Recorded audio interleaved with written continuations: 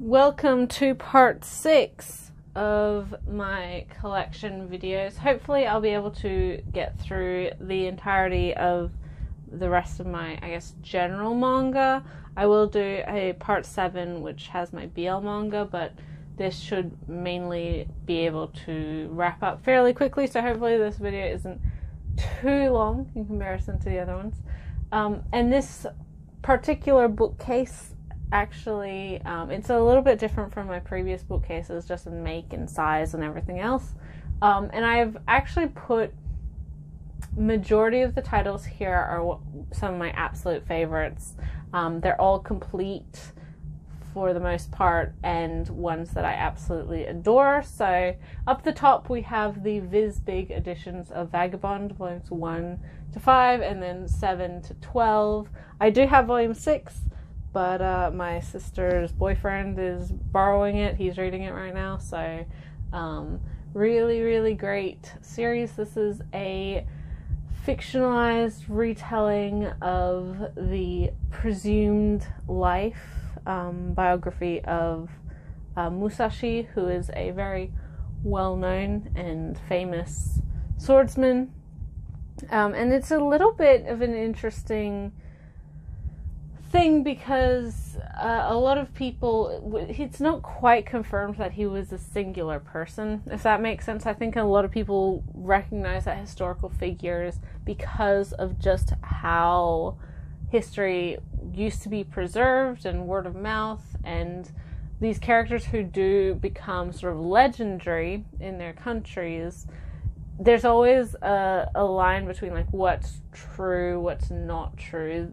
This manga is based off of the novelization of his biography that was written many years ago. And this particular manga, like majority of Inoue's manga, is on hiatus. I don't know if we'll ever pick up and see more volumes. There's 37 volumes in the singles completed, so this collects the first 36, so they're 3-in-1s. I haven't actually got the 37th volume because I expect we may see some more volumes down the line, and I would prefer to, have a Viz Big 13 versus a bunch of singles. And I'm not really in a huge rush to complete this series as well, if that makes sense. But really wonderful. Musashi, as per expected, is a very intriguing individual. This is about his sort of personal journey and the idea of being a swordsman and being a true swordsman, and also sort of the transition to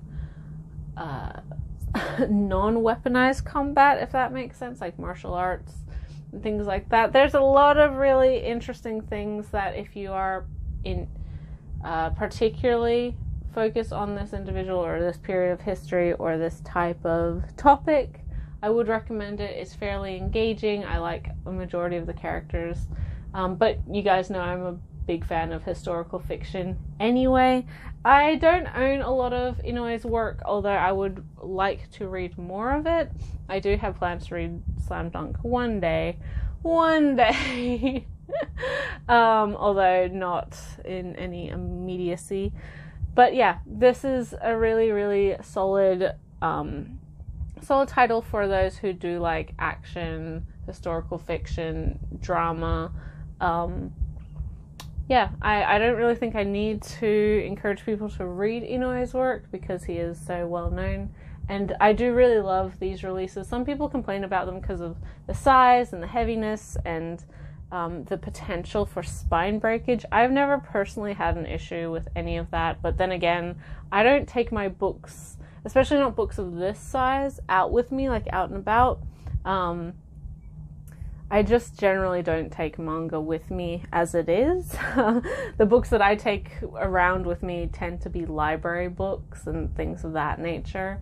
So I personally haven't ever had an issue reading these, but I do know that that is a problem for some people. I don't think all of the singles are still in print, but I think you can still hunt them down to a certain extent. So yeah, might be one for people who are interested in. So first on this top shelf we have the ever popular, ever wonderful shoujo manga Fruits Basket. This is a 23 volume series by Natsuki Takuya, but I own the 12 collector's edition re-releases from Yen Press.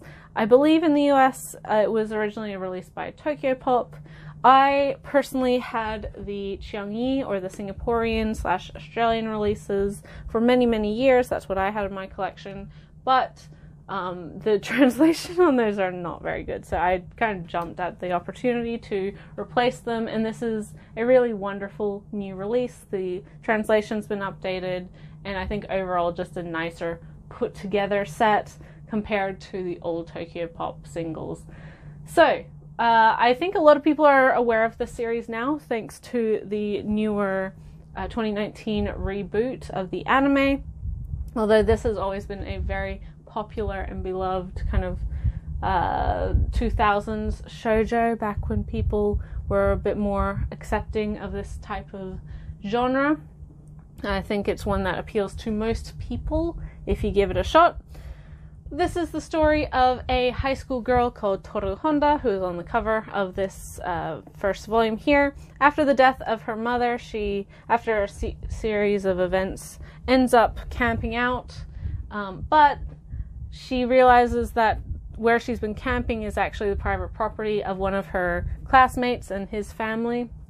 And so, again, through another series of events, she ends up living with her classmate, Yuki Soma, and his cousin, his older cousin.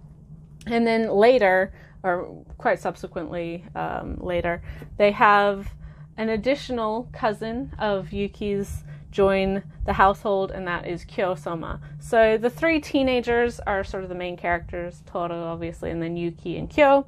And she quickly discovers that the Soma family, including Yuki and Kyo and the older cousin Shigeru, they all are under a particular curse wherein if they are hugged by, or embraced by the opposite sex, they turn into a particular animal of the zodiac. So there's 13 of these cursed individuals, the 12 zodiac members plus the cat, who is the animal who was kind of tricked out of attending the banquet in the zodiac story.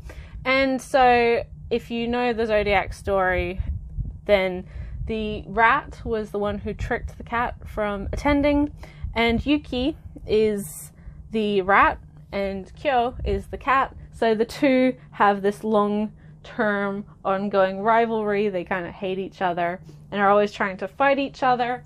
And so Toru's kind of existing in the middle of this whole situation, but trying to bring all of these people together.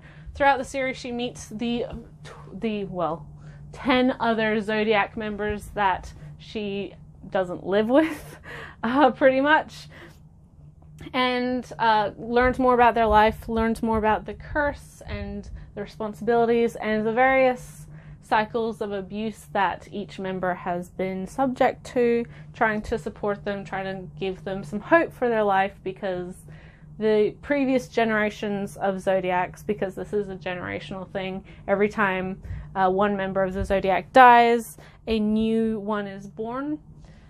So every time that happens,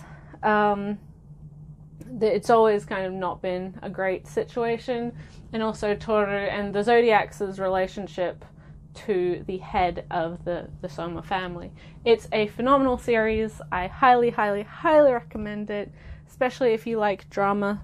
I think if you aren't super enraptured with the first volume-ish of the manga, then I think you give it a little bit of time, because although I do think that it's fairly obvious that this is a darker story that does, I don't know if dark is quite the right word in how people regard it, but it does handle some very heavy themes about, as I mentioned, cycles of abuse and just very dark mentalities, self-hatred, jealousy, guilt, all those sorts of things, plus some major unhealthy coping mechanisms from all of our characters.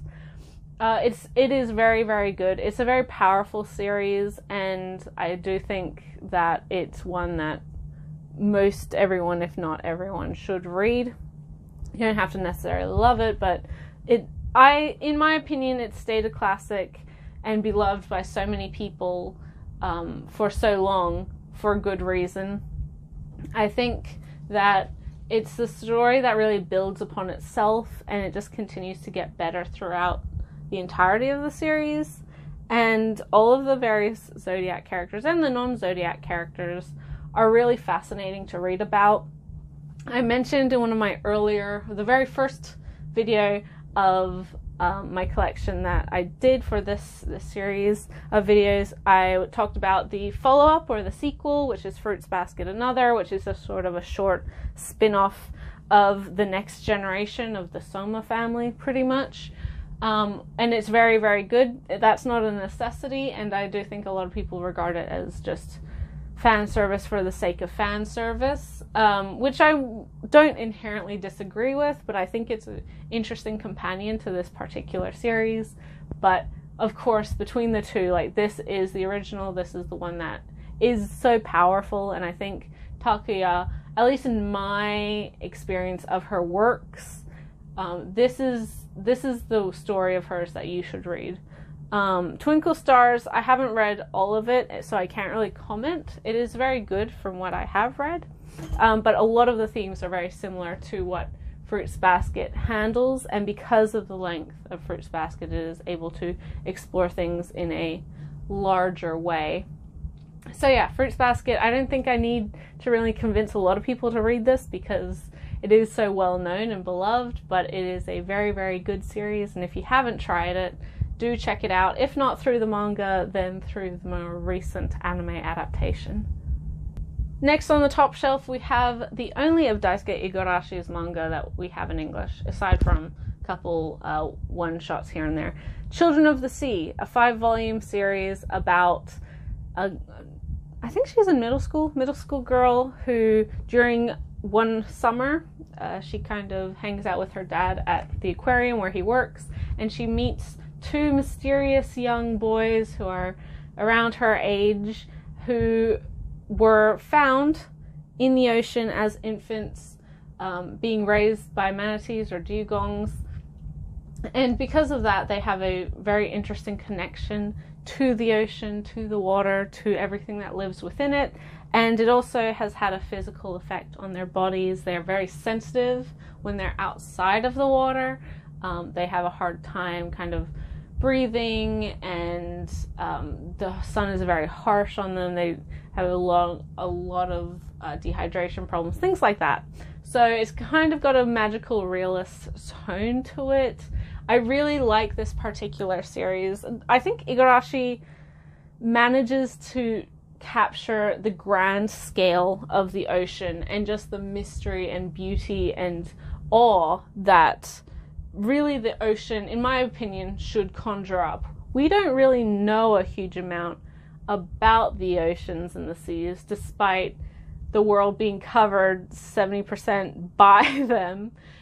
So there's a grand mystery to this thing that we kind of just exist amongst and with. And these 2 boys are kind of a missing link between humanity and our existence on land, and the more prehistoric kind of fundamental history of the world that exists within the ocean, and all the majesty and magic that can come with that.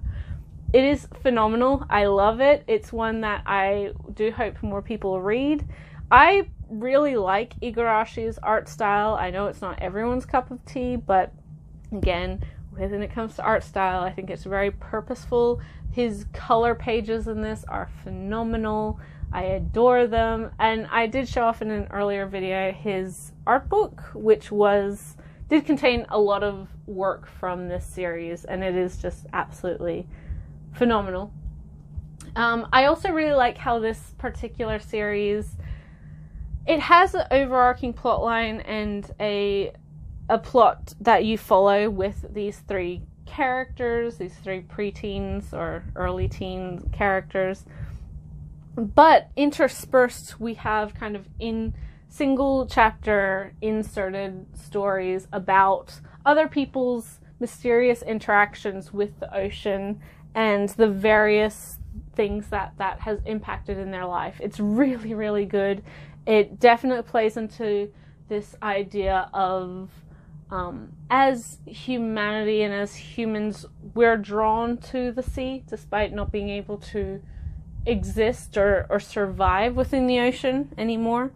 Because if you are science focused and believe in evolution, all life came from the sea. It all came from these mysterious waters. But now, we've evolved past that, and we can't really ever return to the oceans because we haven't adapted to them. We no longer have gills. We no longer could just live happily within water and the water ecosystem. So it's interesting on that regards. And then the latter half of this series, or the last third of it, really plays into just the connection between the cycle of birth and death and rebirth and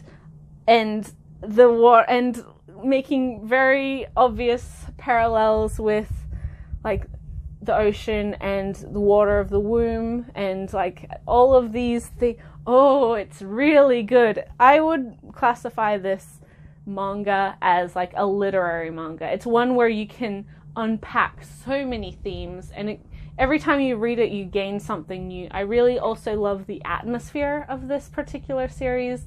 It really feels like you're captured in a summer, in this summer moment. And as someone's currently suffering through summer, like this is the perfect time of year for me to be reading it, because it really does just capture the ups and the downs of the summer season and how, again, we're drawn to the ocean and how it's impacted our lives. It is so good. It is so good. There's also a lot of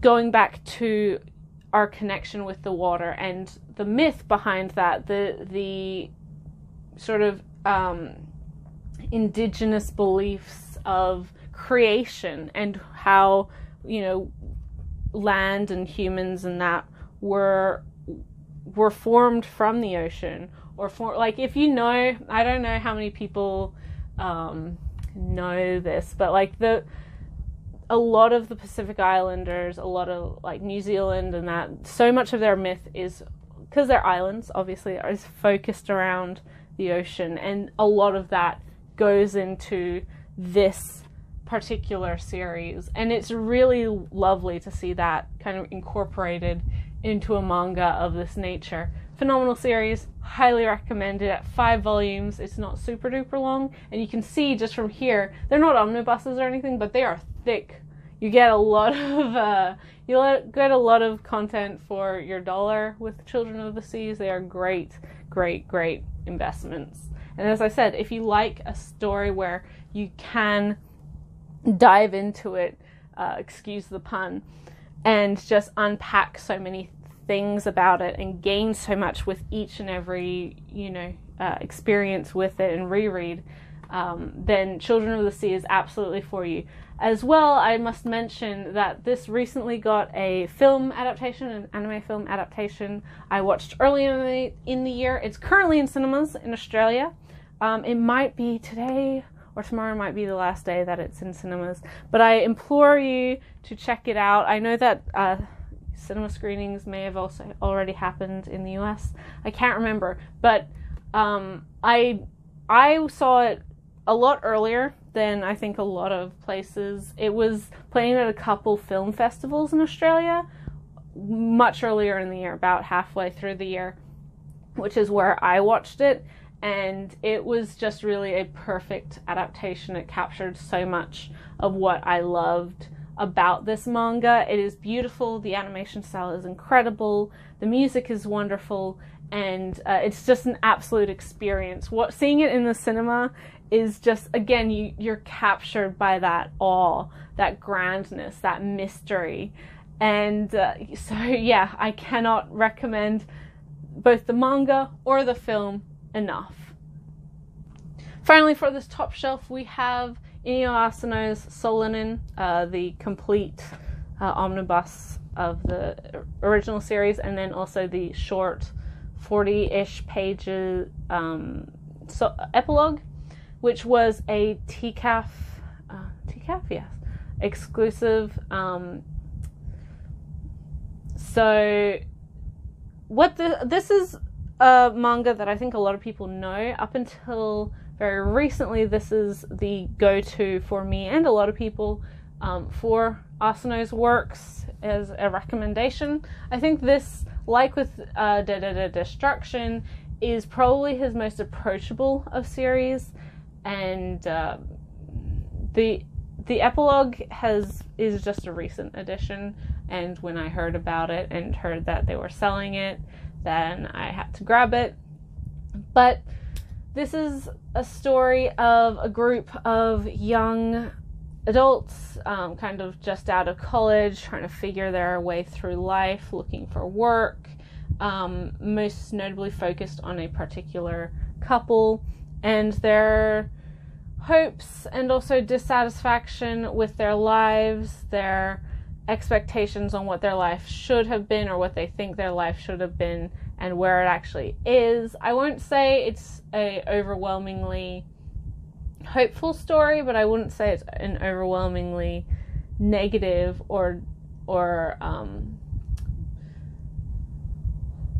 upset type of story either. I think it's just an interesting look into what I believe is very common emotions of young people who are at this point in their life, which is why I do think that this is a fairly easy one to recommend to most people, because it is very, very relatable. It's also really good to recommend because it is a shorter one. It's complete in just the single volume. This epilogue isn't a necessity, but it is set 10 years later, and it does give some additional, I guess, hope for these characters and for where their lives have turned out. It's really wonderful. Really, really, really good.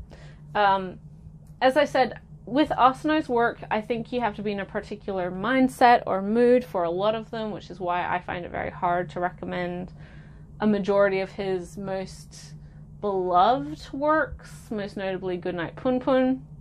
But Solanin is very, very popular, and it is deserving of that popularity, I believe, because it really does, like all of his work, capture kind of the dissatisfaction of youth, and not like youth, but like young person youth, and that stress and kind of hopelessness of feeling like you're becoming everything that you didn't want to become, and how you can change that for yourself, how the decisions you make impact your life and the people around you, which is why I think it's kind of a double-edged sword when recommending Solanin, because I do think a lot of people love it, a lot of people relate to it, it is kind of approachable compared to his other works, but then they fall in love with this one and then jump straight into some of his other works, and then they go, oh my god, no, ew, god, was not prepared for this, and I'm not enjoying this.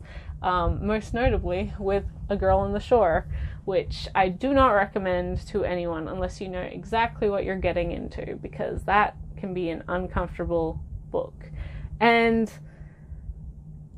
it's not that I don't think that it should exist or that it shouldn't be licensed or anything, because I do. I'm very happy that it has been licensed, but be very aware, if you're wanting to read Asano, be very aware of what A Girl on the Shore, A Girl on the Shore is about and what it depicts, and what it is 97% made up of, because it's a very uncomfortable series purposefully, but I don't think a lot of people are understandably comfortable with it. So again, just be aware of that.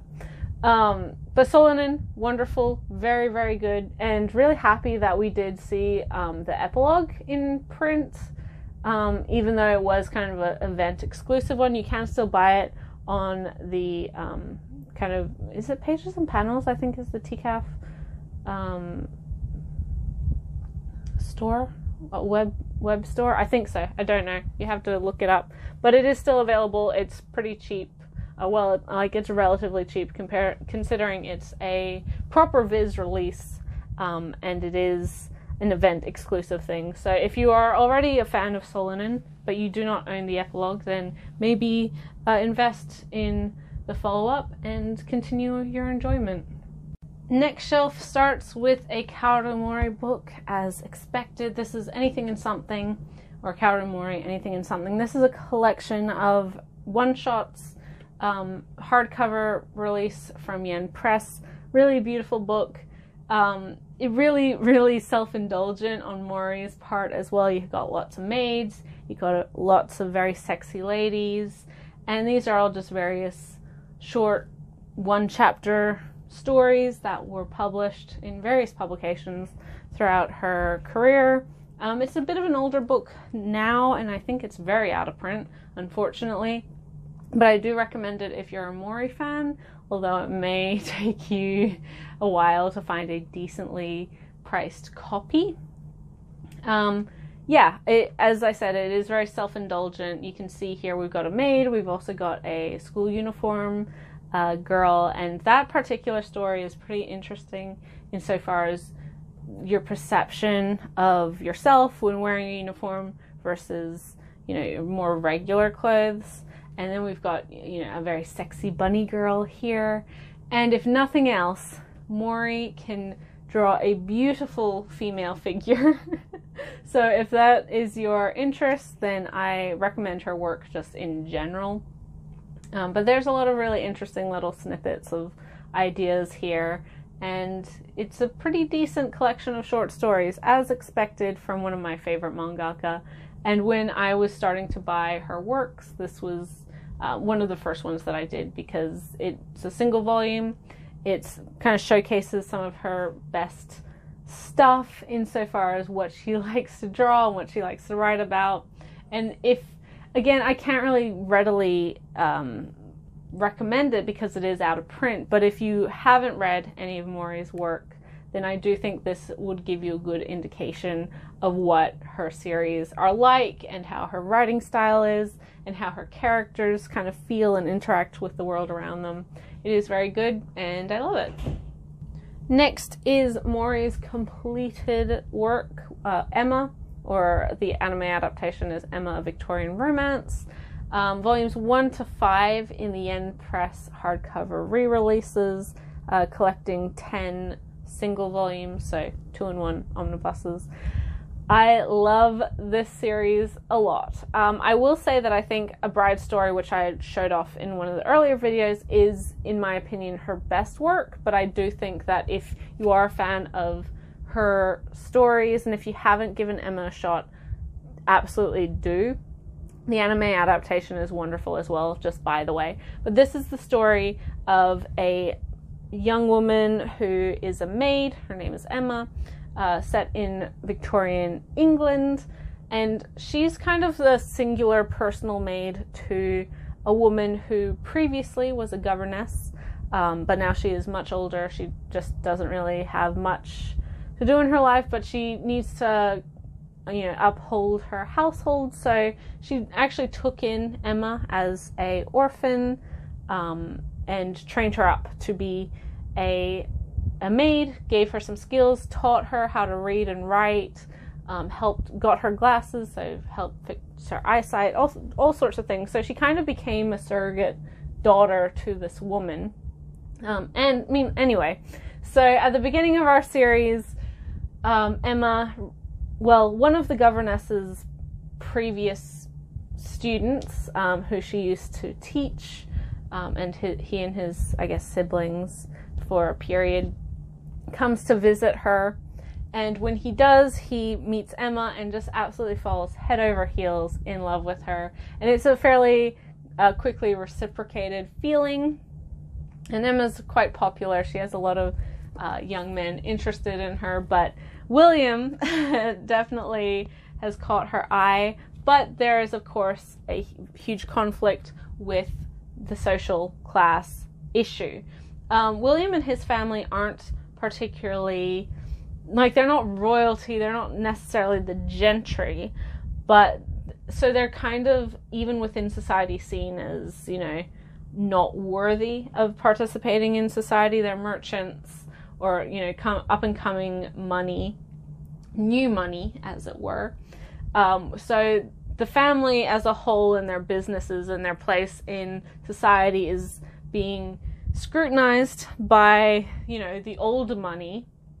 Which makes William's father very hyper aware of everything that his children are doing and everything that the family is portraying itself to be, and so he's very strict about them following the social rules as expected of those of the upper class, right? So although William doesn't have an issue with being in love with Emma, and he doesn't care about their class difference, and, you know, if possible, he'd, you know, jump straight away into marrying her and doing whatever he wants. But as the oldest son, he has a responsibility to the family, in, you know, taking over the business once his father decides to retire or dies.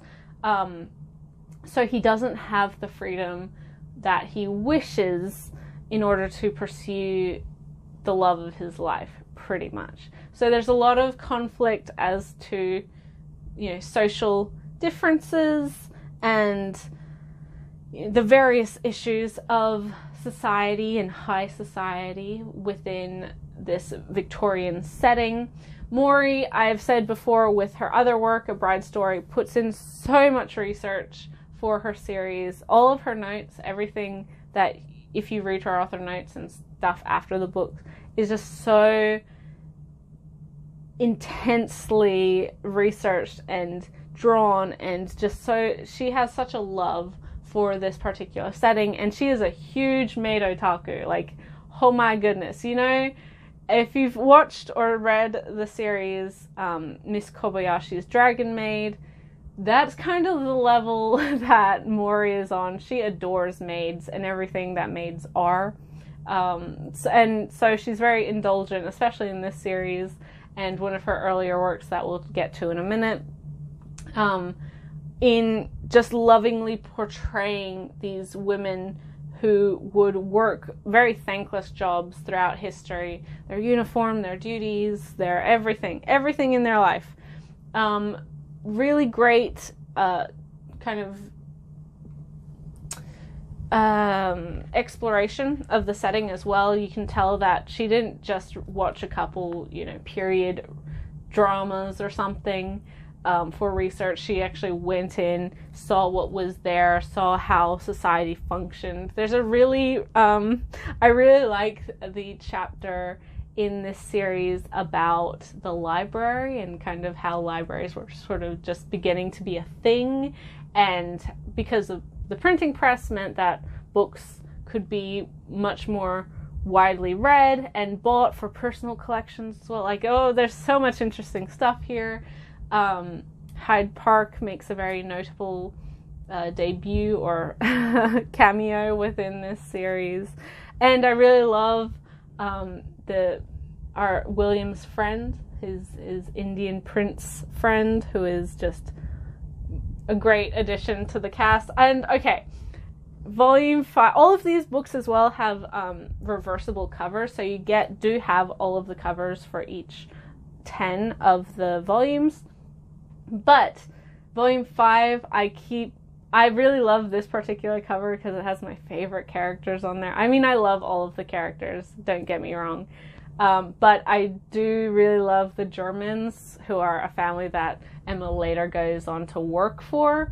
I just love them and their relationship, and oh my goodness, they're so good. They're wonderful. Obviously, again, I said sort of societal difference clashing is one of the huge elements of the drama here. We also have like efforts to find William a more appropriate match and more appropriate bride, things like that. So if period drama, romance is your thing, then absolutely read Emma. And even if it's not your thing, but you are a fan of Maury, absolutely read Emma. And if you're just kind of a fan of historically accurate fiction, then read Emma. It checks all the boxes. Next, we have Go-Go Monster by Taiyo Matsumoto. This is a single volume release, hardcover with a cardboard slipcase as well. It's kind of an interesting release to mimic the Japanese release. This is the story of two elementary school boys, one who's kind of just, you know, a normal kid, and then one of his classmates who's definitely a little bit odd. He kind of interacts with the world that no one else can see. He's not really accepted by his peers, and as such, our main character is kind of his only tie to the rest of the world, if that makes sense. So Go-Go Monster is a really interesting story about friendship and creativity and imagination, and also your place as a kid and growing up and deciding what's real and deciding how you want to live your life, and that kind of the hopeful part and kind of the creative energy that kids have, and also trying to dismantle the idea of forced conformity, especially within children, which is kind of a big issue, I would say, in amongst all kids, but I think definitely Japanese kids. And teenagers and everyone, to kind of fit a specific mold, and if you don't, then you're definitely seen as weird. And as I said, this is not a unique thing to Japan. I think everyone, especially those who have been regarded as the weird kid, can kind of understand that. But there's so much artistry to how Matsumoto encaptures this story. I've said it before. I showed off some of Matsumoto's other works already, but he just has such a gift in portraying these types of characters, these types of situations, and it's always done with such empathy, such love, such understanding for those of us who don't necessarily regard ourselves as being normal, right? Go-Go Monster is probably one of his works that not a lot of people know about, which is a shame, because it really is worth the read.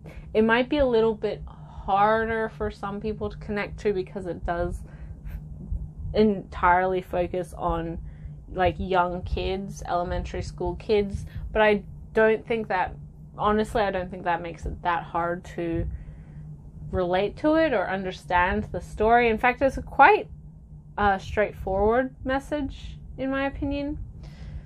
But if you have read Matsumoto's works, whether that be Sunny, whether that be Tekkon Kincrete, whether that be Ping Pong and the upcoming release of the manga for that, if you've seen the show for that, give Go-Go Monster a try. It is so worth the time. And Matsumoto, as I said, is incredibly good at what he does. I think there's really no one else who manages to capture the certain emotions that kids go through at certain periods in their life as well as he does. The kind of innocent straightforwardness of kids who don't really understand the various shades of grey that exist just naturally within life, but also kind of the hyper awareness and the much larger awareness that kids have to their surroundings, to situations that I think a lot of adults forget kids have. It's really, really good, really wonderful. And if it sounds like your thing, I would encourage you to pick it up. It's a really nice release as well from Viz. Next is Utsubora, the story of a novelist. This is by Asumiku Nakamura, and this was the only of Nakamura's work we had in English for a criminally long time. I adore Nakamura's works. I love her art style. I think it's just so beautiful, so sensual, so just it's so good. This is a story about a novelist who has been accused of plagiarism, and his ultimately tragic and fatal attraction to a young woman, whom is the one who is said that he plagiarized from, and the very twisted mindset between him and this woman, much younger woman.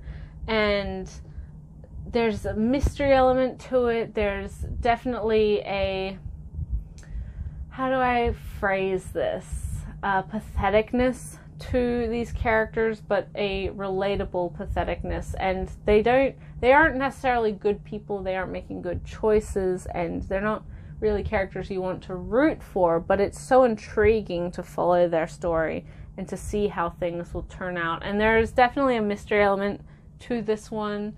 I think it will surprise you in the certain directions that it goes. Yeah, just absolutely phenomenal.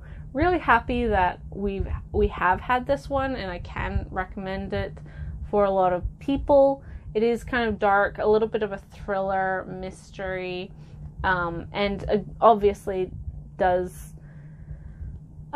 because of just how Nakamura's work works, it's just oozes this atmosphere, and it really captures kind of the muddled morality of these characters and their relationship to each other and how they interact with each other.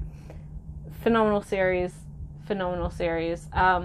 As I said, I am really happy that we've gotten more of Nakamura's work in the more recent years, but it has been wonderful to own this one for so long as well. This is a vertical release, definitely falls in line with their typical series that they put out.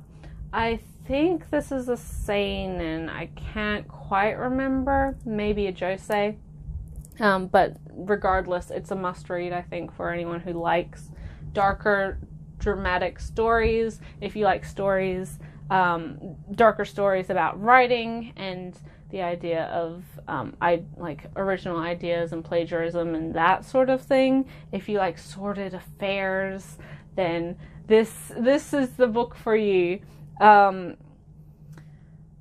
And it's just overwhelmingly wonderful. The main premise, as I said, is about this author who kind of forgets or loses inspiration, plagiarizes from a young woman who is very interested in him, and they have a very intense relationship, but she ends up dying, and so the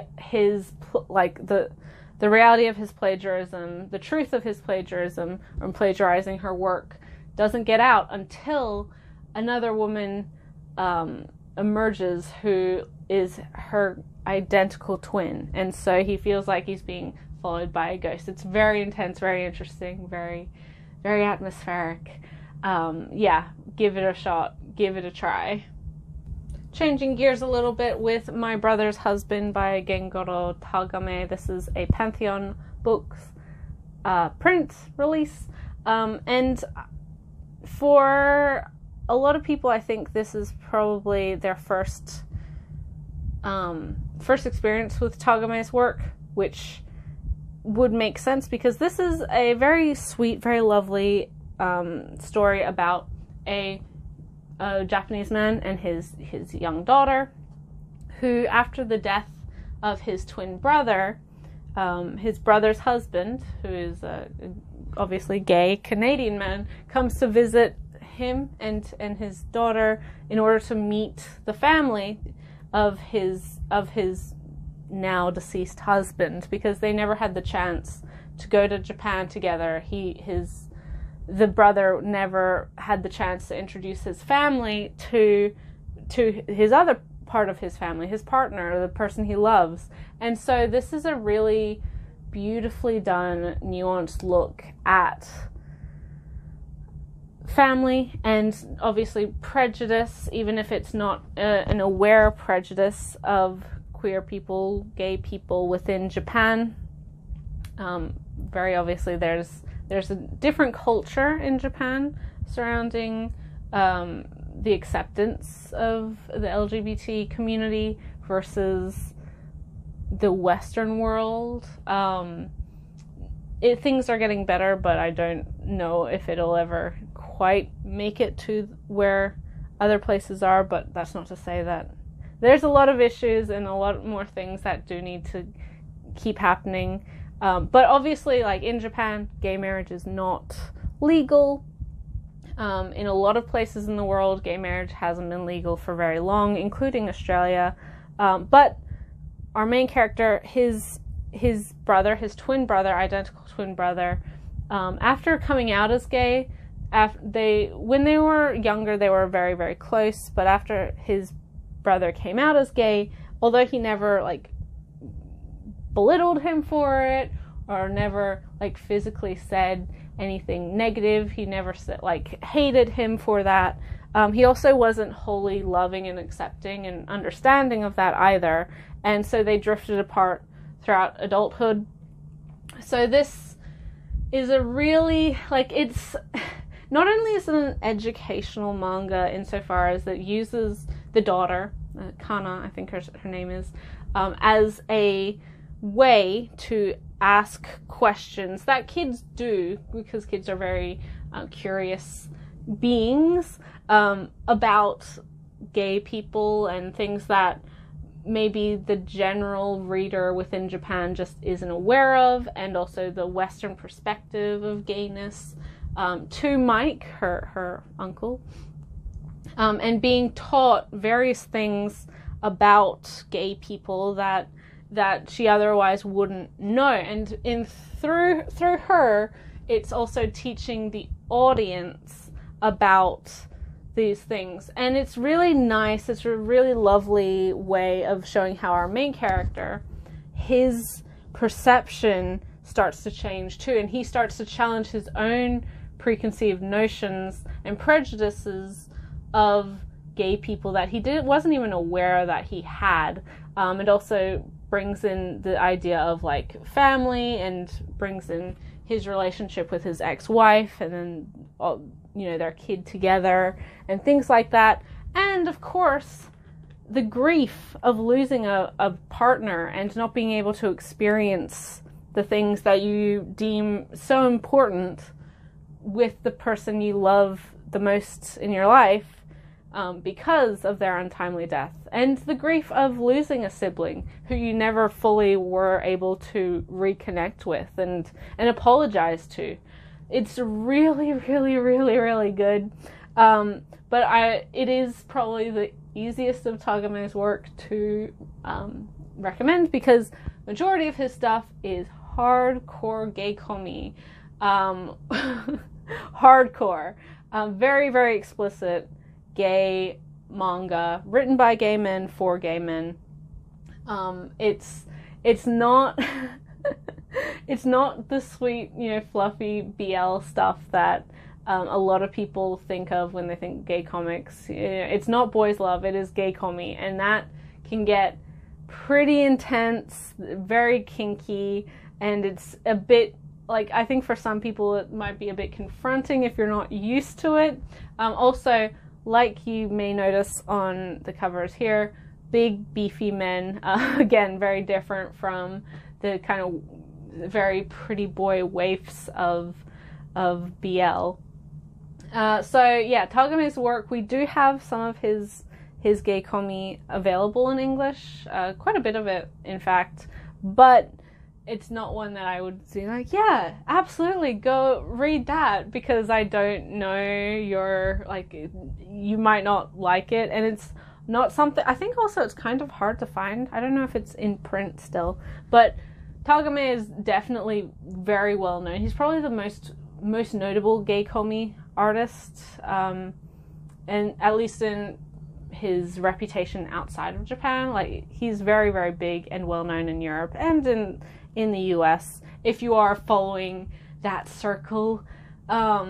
So yeah, it's really nice to have him do a manga that is a bit more approachable for everyone. And his current series, I think, is a similar idea, a little bit easier to recommend, like My Brother's Husband. So I hope we see that sometime in the future. But this is a 4-volume series collected into two-in-one omnibuy, and it's really, really good. There is also paperback editions available now as well. There's a couple different releases for this. This is the first hardcover release with the slipcover. So yeah, jump on it if you haven't. It is so worth the read. Finally, for manga on this shelf, we have the singular volume of Shirley that CMX released before their untimely demise. This is the first of Karamori's work ever. It was completed in 2 volumes, I believe, but it might have been completed in just this 1 volume, but just recently, over the last couple years, she's returned to it and has been working on the sequel, kind of immediate follow-up to this series. It's kind of the continuation, and I think it goes by Shirley Madison. It might just be like Shirley, volume 2, 3, 4, whatever. Yeah, you can definitely tell this is an early work. It's not nearly as polished as stuff like Emma or A Bride Story, but that's understandable. But again, very, very self-indulgent with the maid thing, and this is kind of just the day-to-day life of a young maid in training. Well, she's a maid, but she's still kind of establishing herself and learning the ropes, called Shirley. And yeah, I mean, it's a pretty fun, lighthearted slice of life story about maids and what they do, and their role and purpose, and Shirley's interaction with the people in her life, the other maids, the footmen, butlers, things like that. Again, just completely self-indulgent for Mori and her love of Victorian England and maids and sort of the servant class, I guess, of this period of time. It's very good.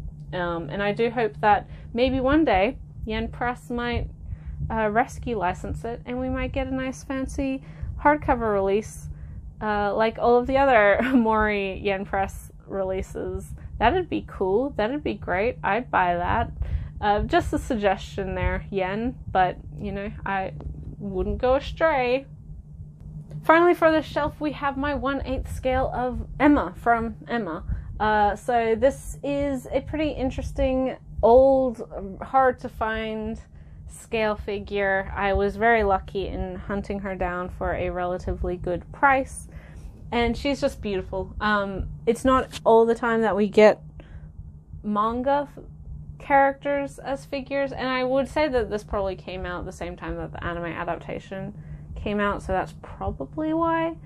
But she's interesting. You may notice down here, she's not on her base. She comes with like a large red kind of faux velvet disc base, which is very tall, which is why I don't have her on there, because she wouldn't fit on the shelf otherwise. But her stands, her poles, where her weight is kind of being held by those little plastic poles from her dress, manages to keep her pretty stable. She doesn't fall over or anything like that. She also comes with 2 pairs of spectacles or eyeglasses, so they're actually removable. They're very, very fine metal. Beautiful release. Really happy to have her. And yeah, I mean, she's the kind of character that nowadays I don't think would necessarily get a character, and even when she came out, she wasn't really the type of character. She just isn't from the type of show or manga that a lot of people buy characters and merchandise and figures for, so it is kind of a rare treat that we do have her.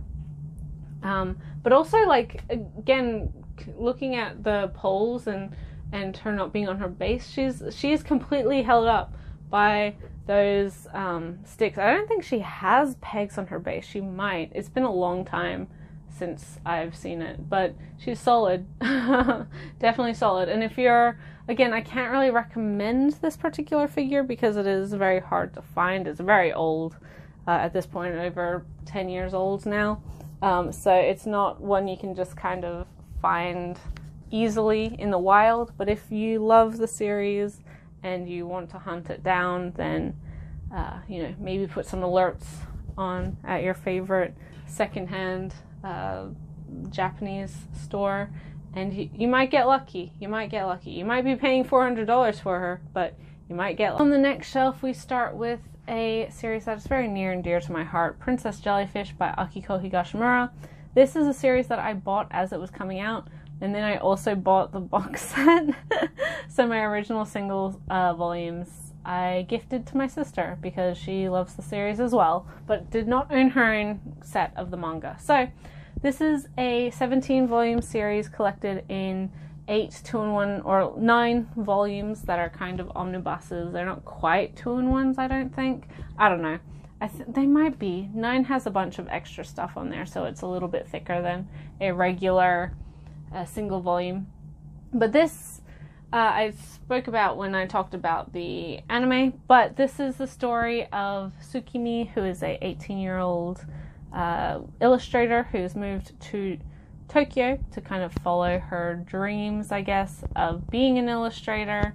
But she is particularly enamored with jellyfish. She's a huge jellyfish otaku, and basically all of her illustrations are about jellyfish, and most of her time is spent on jellyfish. She's kind of like, she's definitely a NEET. She doesn't really have any permanent employment, and she really regards herself as outside of the sphere of normal people, quote unquote, kind of more the popular people, the popular young crowd of who most 18-year-olds try to be. Like, she really doesn't see herself as that, and she lives with a bunch of women, all of whom are quite a bit older than her, but who are ostensibly NEETs and otaku in their own right.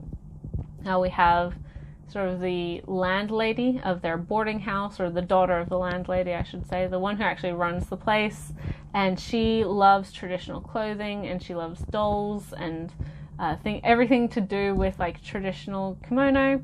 We have another character who is so into Romance of the Three Kingdoms, or whatever that is, like that. She's really into that.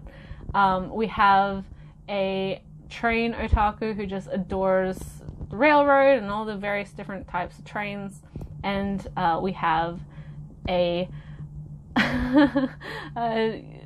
Gigi, who is a kind of like an old man otaku. She really loves the older gentlemen, and goes to kind of like butler cafes where all of the waiters are older men, and just kind of basks in the beauty of the mature specimen, as it were. And they also have a pretty reclusive BL mangaka who never shows their face, and is also kind of like the rule maker of this boarding house, because under their decree there is no men allowed to live in this boarding house, which suits them because all of these women don't really have an interest in love and living a normal life that distracts them from their hobbies. But one day Tsukimi runs into, she's trying to just look at one of her favorite aquariums. They have a particular jellyfish there, but she realizes that that jellyfish is being housed with a jellyfish that it shouldn't be housed with. They're poisonous to each other. And so she wants to save this jellyfish that she cares so much about, but she doesn't have the confidence to speak to the clerk because he is very trendy and kind of brash and thinks she's a bit of a weirdo, so he's not going to listen to her. But the day is saved when a mysterious, beautiful princess of a girl comes and basically is like, no, I'll help you. We want to buy that jellyfish. What do we need? I'll buy the tank and we'll pay for it and I'll help you bring it home. So she does that. And then when they get home, she doesn't really know how to thank this mysterious girl, but she's also conflicted because she's let a popular girl into their sanctuary, as it were, and before she can kind of force her to leave or get her to leave, this other girl crashes out on the floor. She's like, oh man, I've been partying the last 3 days, I'm so tired, I'm just gonna sleep here, is that okay? And so she doesn't really get the opportunity to kick this girl out.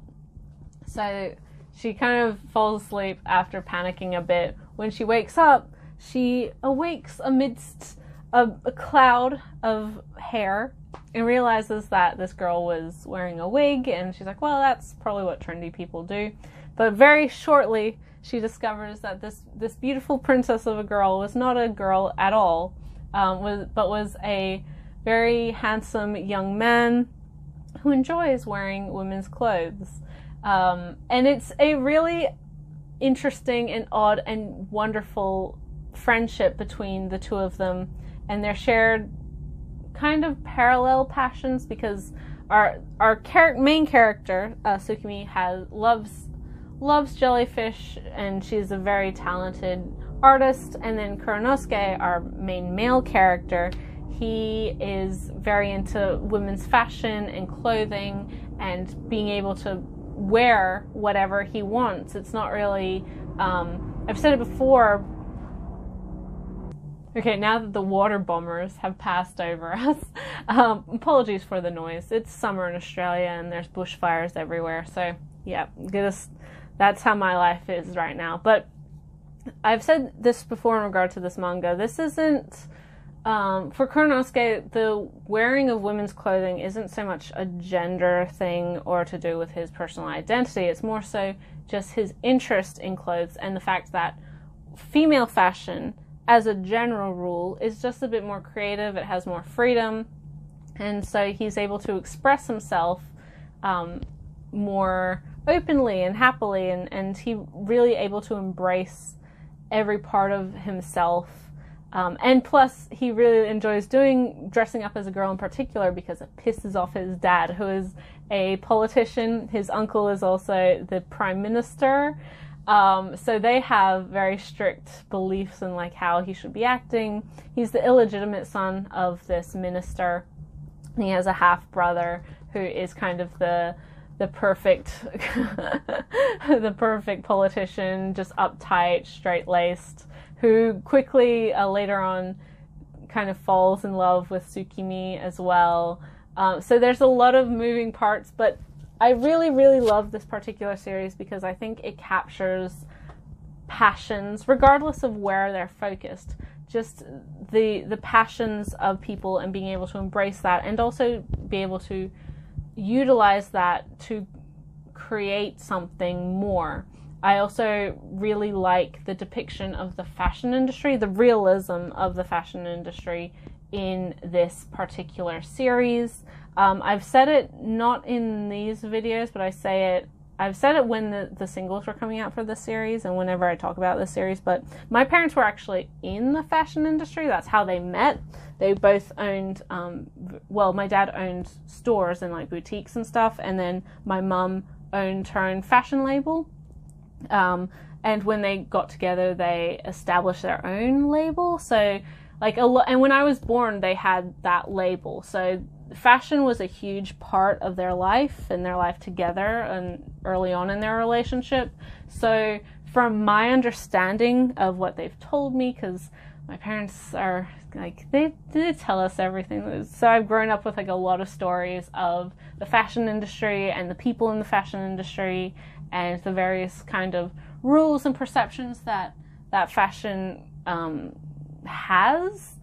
So it's been interesting. For this, it's really nice to see a lot of what I've been told and what I've been taught throughout my life being reflected as reality and as truth in this manga. And that's not to say that I didn't believe my parents, but it's more to say that usually fashion in media, especially in manga and anime, is kind of seen as a fun, kind of easy industry, when in reality it's not. Like, it is a super high-paced, high, like, intensity industry that is constantly changing. You have to constantly be working. There's a bunch of deadlines. There's a particular part in this manga where a very high, like, haute couture line doesn't sell super well, so the CEO, rather than selling the items for a reduced price during sale season, instructs the company to just burn everything, which is something that fashion labels do, for not like for the stuff that you get at like a Walmart or whatever, but for fashion line labels, things like the Dolce & Gabbanas of the world or the Versace's of the world. Excess stock doesn't get sold later down the line at reduced prices, because that would ultimately reduce the overall value of those pieces. If you can sell, like, if you're selling a shirt for $10,000 or whatever, and then people know that they can buy that for half price or 70% off down the line, then nobody's going to buy your stuff new. So it is that, like, it's a really interesting way. Like, I'm so happy that was in there, and I think that's something that people aren't super duper aware of. That is just kind of common practice when you're at that level within the industry. That's not something my parents ever did, because they weren't high fashion, but it is something that does happen all of the time. Another thing I really, really liked about this series, and in particular that same character, that CEO character, and his personal arc, was he was an orphan in Singapore. That's kind of his backstory, and what he learned during his time in the orphanage and being a kid who was kind of skipped over, being adopted a couple times, was that presentation and the first impression is like what matters the most.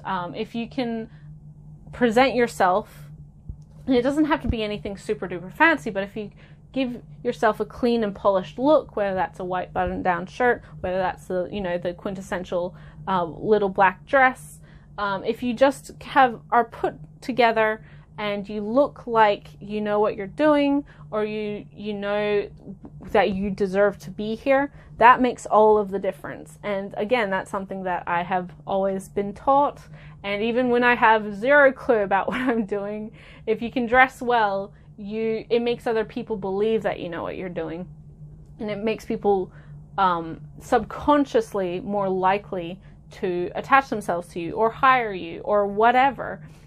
So yeah, again, really nice to see that paralleled and I guess echoed in this particular manga. I also really love the ending of this manga. It's kind of open-ended, but I think that's the perfect way that this story could have done it, and I cried a lot when it was over.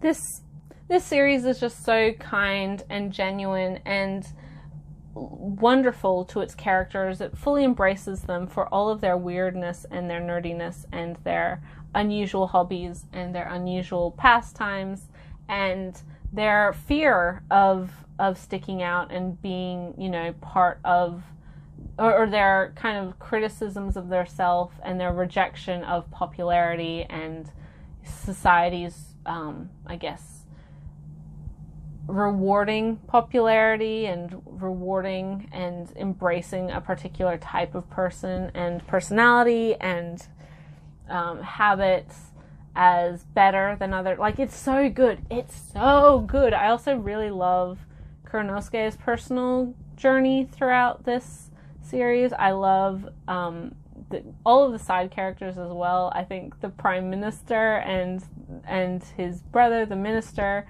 are so... Is this his brother or is his brother-in-law? It doesn't really matter. Are really funny. Like, they're, for as stuffy and, like, you know, uptight as they are in their professional lives as you know, politicians, they're not inherently good or bad people. They're definitely politicians.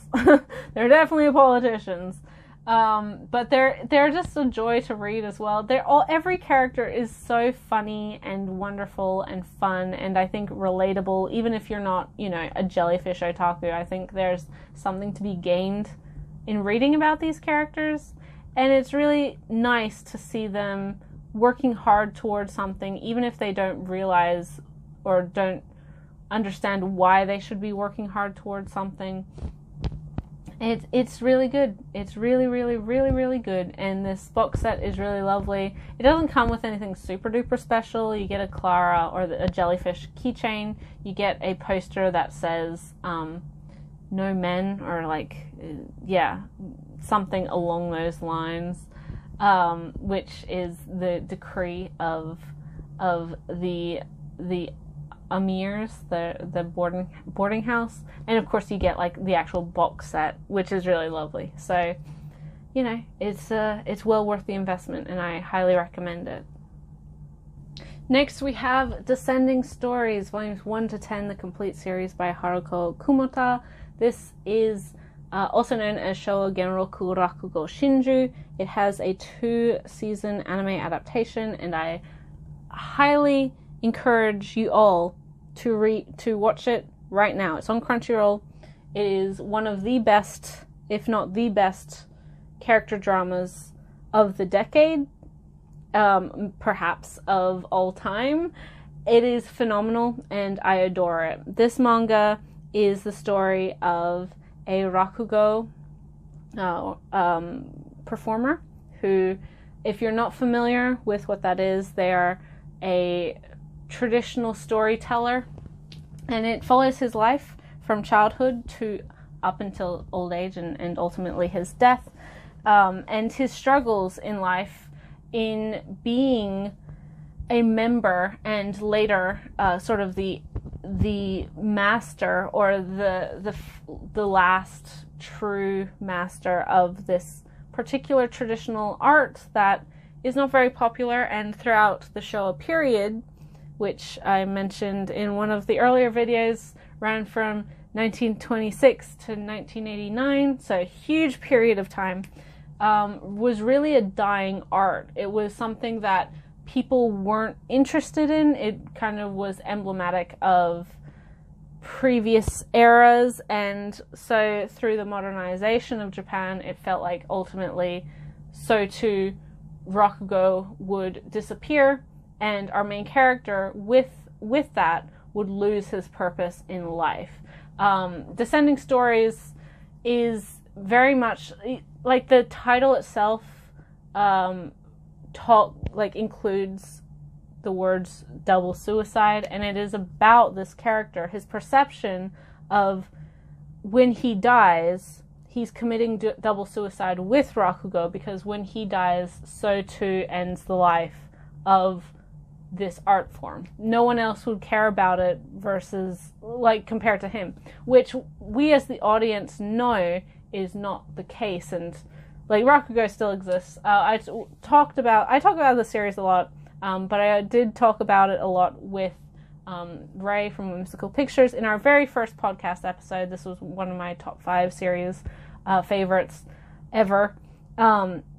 This is so beautiful, and I think there's something to be said about how this story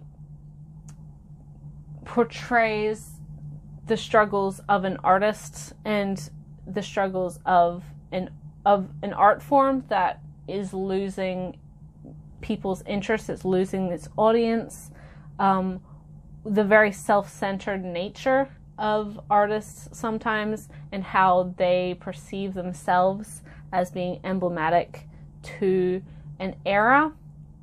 And of course, the Showa period being a huge period of change in Japan, how much the country itself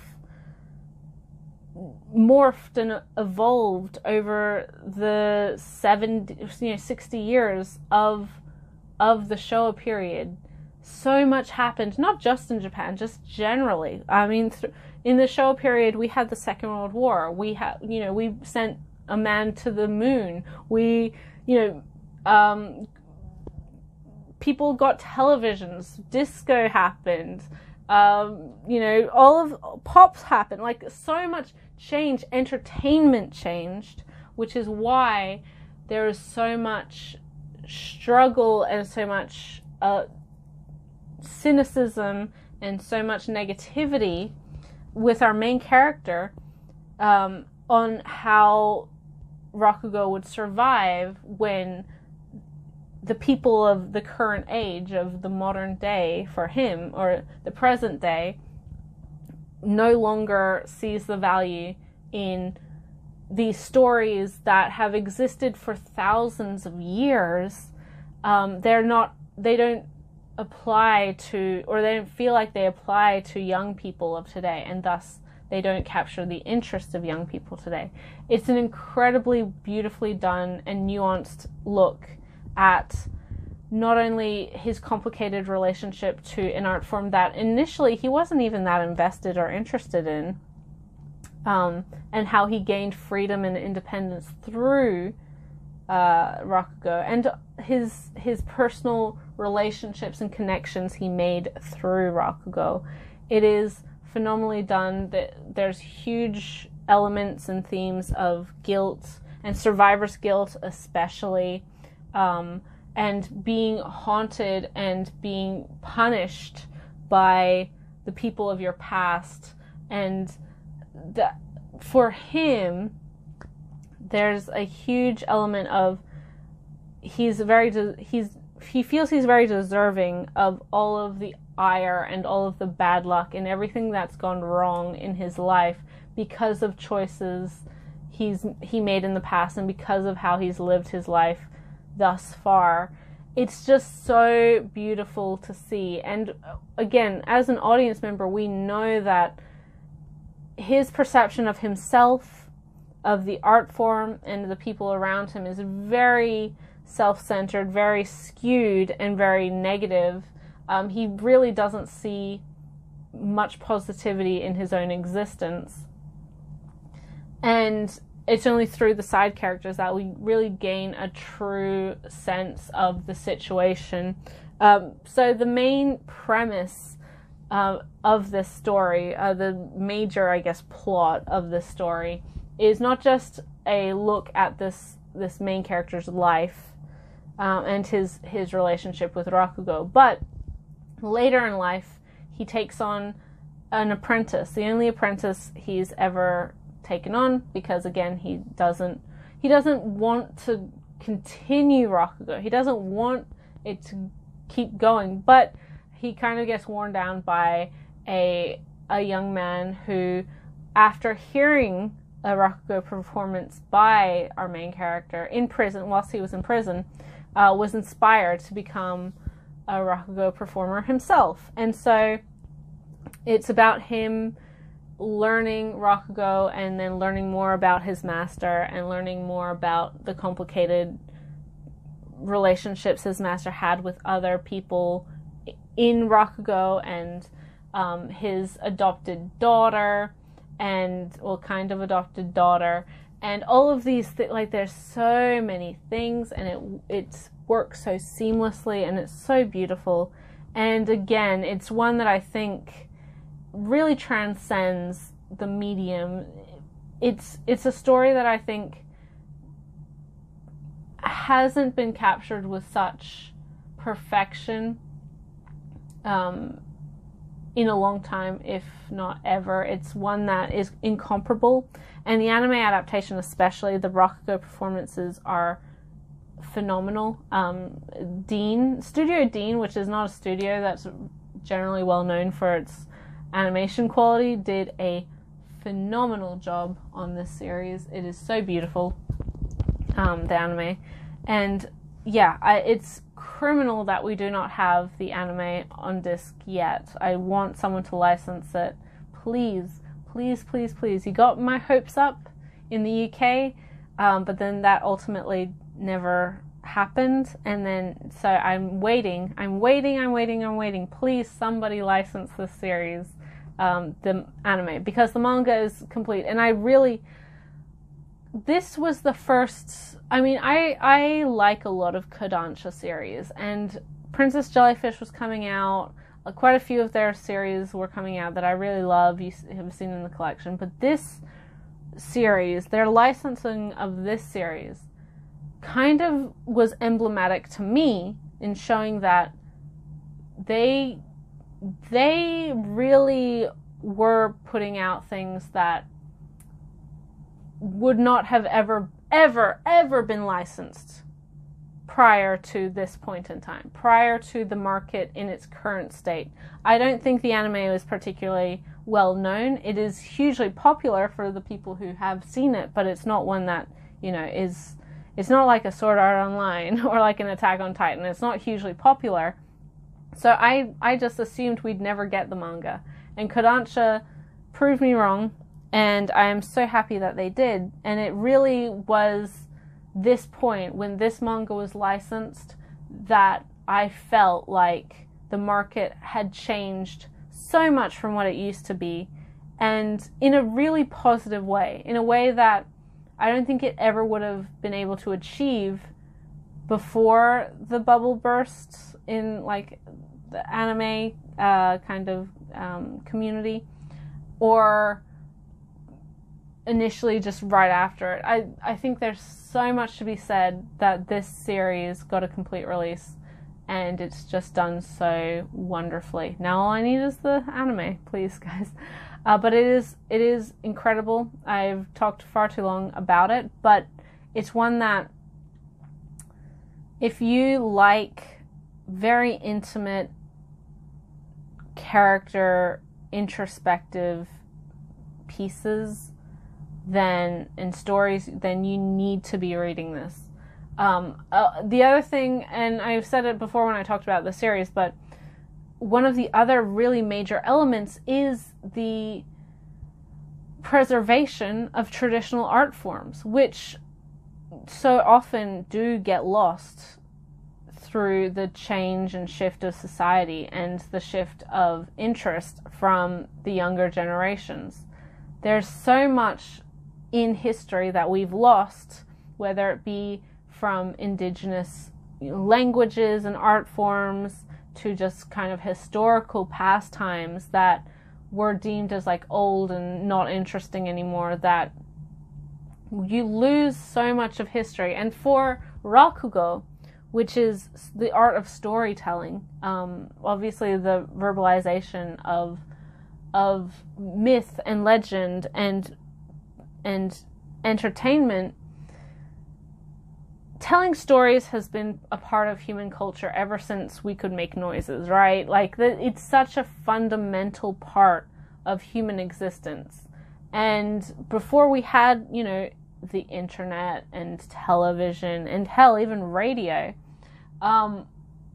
storytelling was how we passed on our morals, our lessons, our history as Homo sapiens to each other. And there's, for Rakugo, which in the series it says, like, these are traditional stories. A lot of them are hundreds, if not 1,000 years old. And if you lose that, if you lose the fact that people are telling those stories, you lose the perspective and you lose the morals and the lessons that people were teaching each other at that period. You're losing so much of human history if you lose the storytellers. I'm particularly passionate about this because, for any of those of you who don't know, I am a writing, no longer a student. I am a writer, professional writer, not so much a fiction, like a creative writer. But writing and speaking is so important to just human history that we lose so much when we lose not only stories, but when we lose languages. For example, Indigenous Australians, so Aboriginal people, pre-colonization, there's believed to have been 50,000 different languages within Australia, just because each tribe had a different language. Now we have maybe 8 that are somewhat being preserved.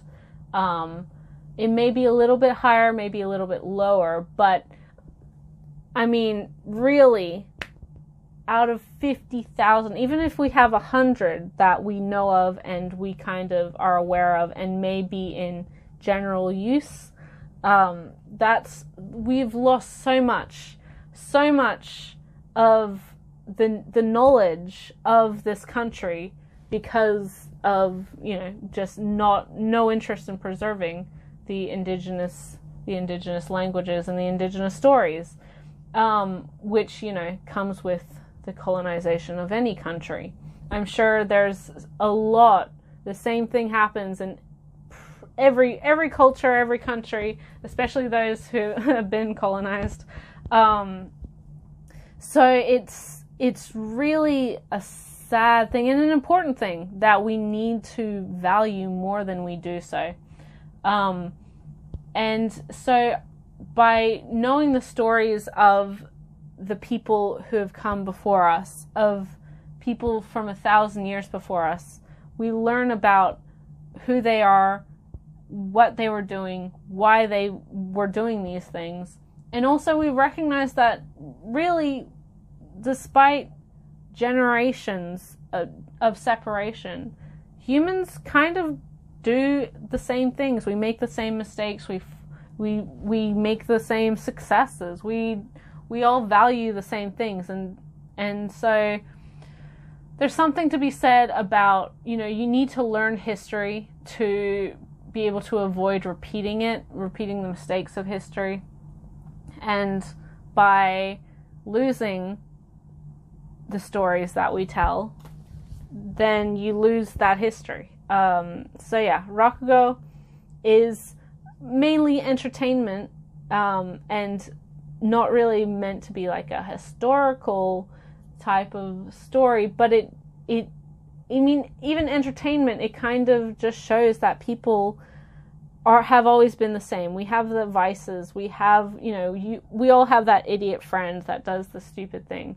We all have like the naughty kid, or that one friend who's really annoying and doesn't really want to follow what everyone else is doing. Like it just makes it so we understand that people have always been like, it's a relatability to our history. So Descending Stories, there's a lot of really wonderful things about it.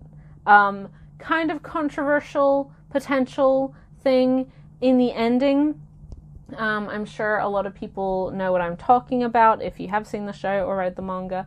Personally, I don't see the introduction of that element as legitimate, because the character who suggests it is a character who, the entire series, every one of his suggestions has been wrong or like kind of outlandish, and he's very fanboy and kind of like would reach for that kind of thing because he likes the idea of, our main character kind of persisting, and the idea of the continuation of and the potential of him. But I mean, you're free to interpret that however you want, but that's how I interpret it. I do think that it's an element that may be uncomfortable for some, but I don't think that should dissuade you from reading or watching a series that is so ultimately powerful and important.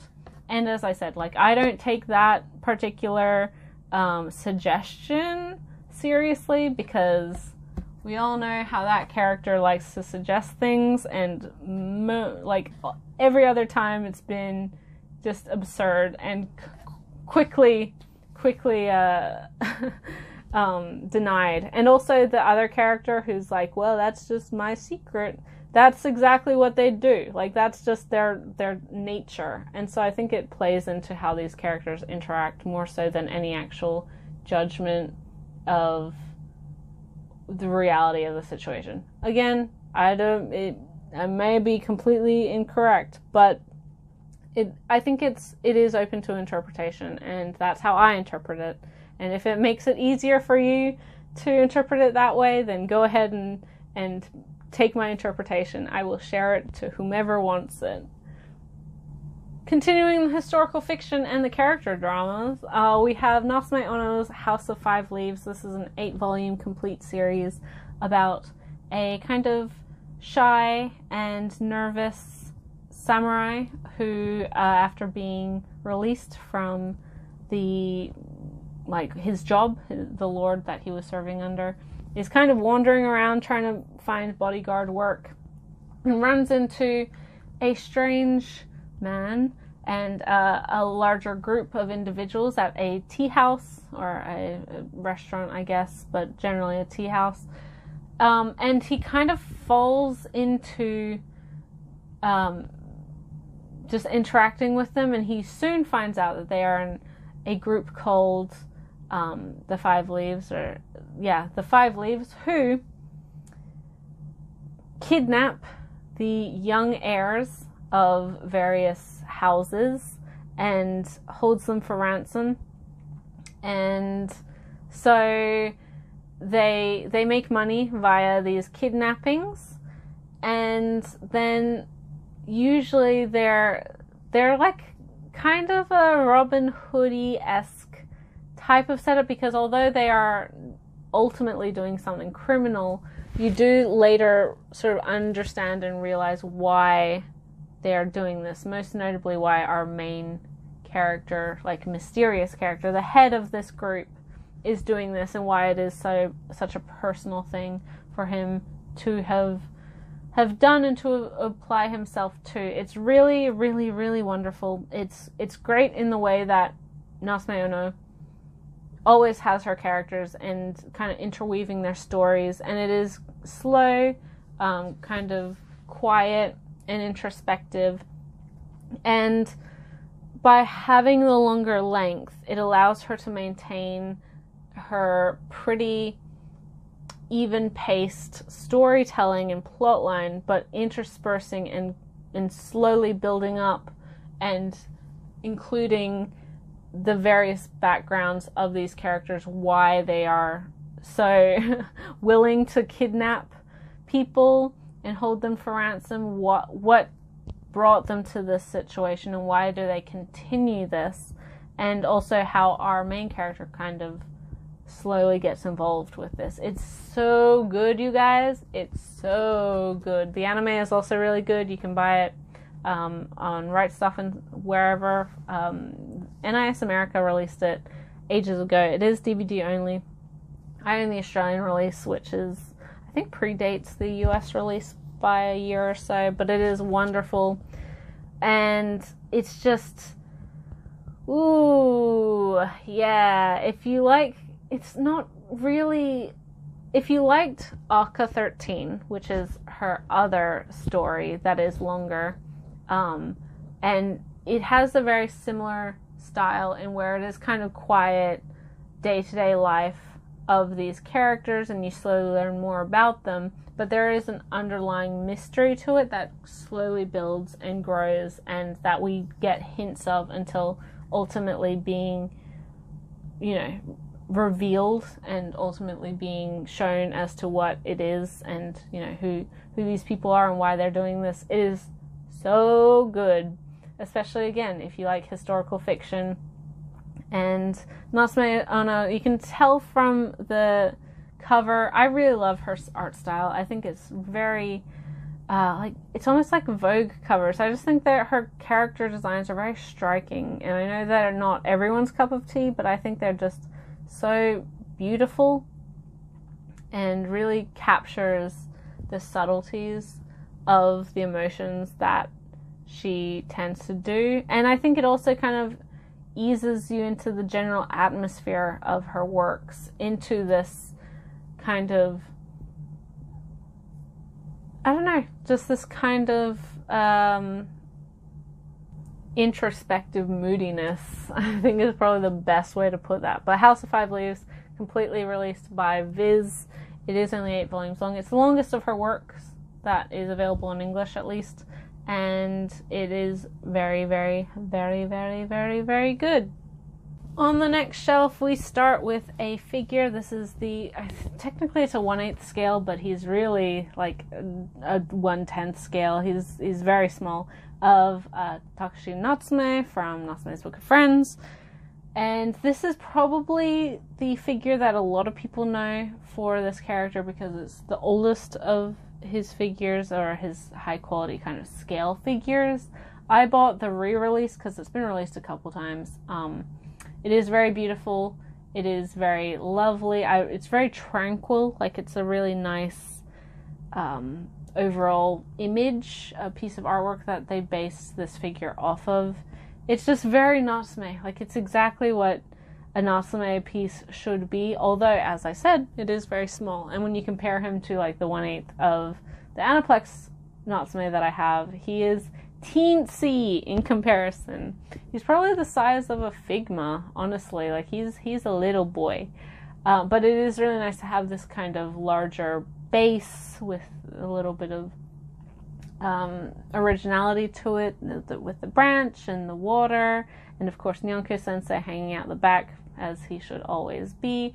It's just a beautiful, beautiful put together figure, and I don't know if you're able to get it anymore, because it is probably out of print nowadays, or hard to, like, not able to find anymore. But he is really lovely, and I again, this was kind of one of my earliest figures that I picked up. I was very lucky to get him new.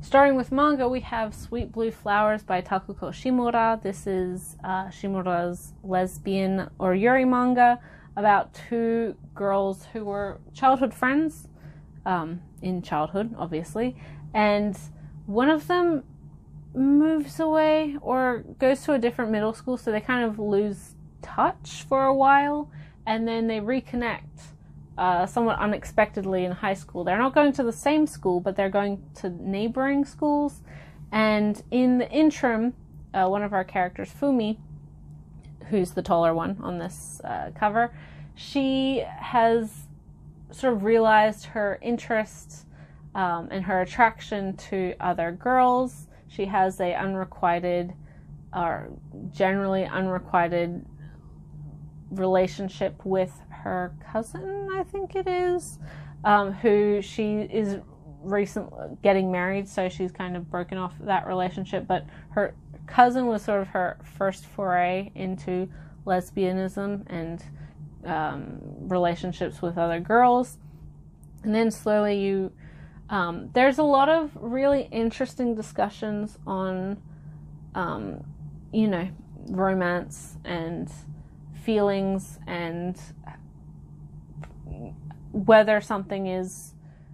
whether you're interested in someone because you have a history together, or whether you're actually attracted to them. There's a lot of really good representation as to, because when you're a teenager, you make some dumb decisions. So this is definitely like a drama, and it does focus around various characters. We do have, I think, really this is a good representation of not just lesbian girls, but also bisexual girls, which is something that isn't really that shown in yuri manga. Usually it's like all or nothing, right? So there's quite a few characters. I would argue there's probably at least 2, maybe even 3 of these characters who are bisexual, And because of that, I think, and because of their complicated relationships with each other, there is a lot of making dumb decisions, like trying to go into a relationship in order to forget another relationship, the kind of stuff that we as people always do, but there's never going to be like a happy ending to that kind of thing if you go into something wanting to forget someone else, if that makes sense, but still being preoccupied with that other person. I think it also handles a lot of the side characters very well and their personal drama, but of course the main couple or the main characters are what you should be reading for, and they are. It's really good to see how, again, like, this isn't inherently unique to this series, and I don't think it's, it invented this, but I do think it poses a lot of questions very well and handles a lot of questions very well as to when you are interested in someone that you have a previous relationship, are you interested in them for who they are, or are you interested in them because they're familiar to you? If you know what I mean, if that makes sense. Which is, I think, a very real thing, regardless of your sexuality. I think people kind of not settle, but they kind of orbit towards people who are already in their immediate vicinity. And thus, like, their relationships grow from people they already know, whether or not they may be well suited. And thankfully for these two girls, I think it's also pretty indicative of real life that for people, I think there's been studies about if you know someone in childhood and then spend years apart and then reconnect with that person, you're more likely to, like, stay with that person. It's really interesting. But Tako Shimura, I really love her manga. I think she does a great job. Wandering Sun, I talked about in the last video, is one of my absolute favorites. And this poor series had kind of a cursed release. It was licensed digitally a couple times and then never fully released in its entirety up until Viz finally released it, and these 2-in-1 omnibuses. So it's an 8-volume series, but we have 4 2-in-1s, and it's really lovely. But I do think that Shimura, you need to be aware that Shimura's style is kind of like with Natsume Ono. It's kind of even probably more so. There's a major plot, but each chapter is kind of just a quick snippet into these characters. Like, each chapter doesn't follow immediately after the events of the previous chapter. So you can feel like you're kind of jumping around a bit, because you are jumping around. You don't see every single thing and every single interaction and every single conversation or fight or whatever else in the series. A lot of it is up to just implication and interpretation and clues that we get from later conversations or later interactions. But I think that gives it an organic feel, because we as readers are, we're experiencing this as just momentary glances into these characters' lives, which works, I think, a little bit better when you're a monthly series and you have, the however 25 to 40 page chapter every month. A little less so in the collected volumes, which I do think means, like, I recommend reading her series in, like, little short chunks. You get little bits at a time. Her series are not ones to, like, try and blitz through in an afternoon, because I don't think people feel like they're satisfyingly following a story when they do that. I don't know. I mean, it might be different for other people, but I think her stories are ones to be savored, and ones that you take a chapter at a time, have some time to digest, and then you can kind of compare and mentally go through and almost problem solve, or like put yourself in that situation and kind of anticipate the character's next moves as well. It's very good.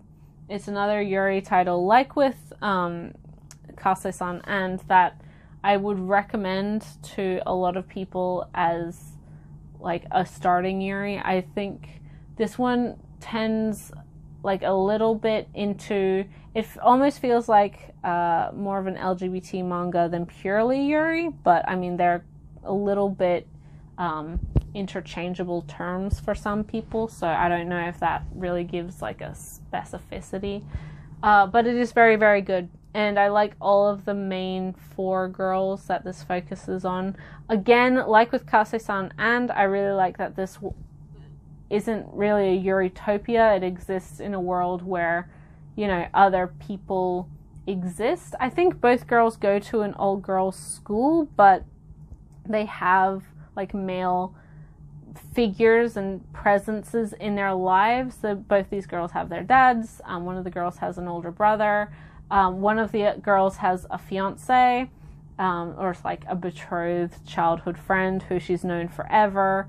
So there are like other people that exist in this world, and impact these characters' lives, which is, I like, because I like that it kind of exists in the real world.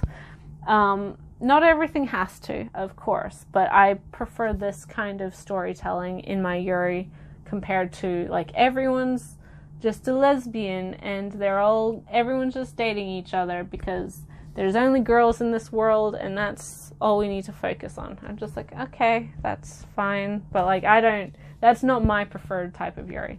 This, I think, really has the good balance of focusing on these women, these young women and their stories and their interests and their attractions and their personal relationships, but it also has that element. It gives it gives it a levity that when it feels like it could actually exist in the real world when we're talking about like a romance type of story or one that it has to do with personal relationships and romance.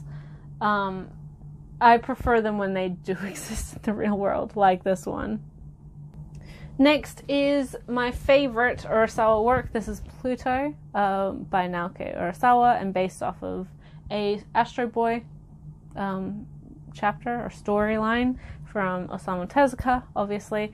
This is a wonderful sci-fi story about the future in which androids exist and are fairly prolific, and a particular very well-known beloved android has been murdered, and thus we have our main character who is another android, but he's a detective on the case to kind of find out what happened, who would have murdered this other android.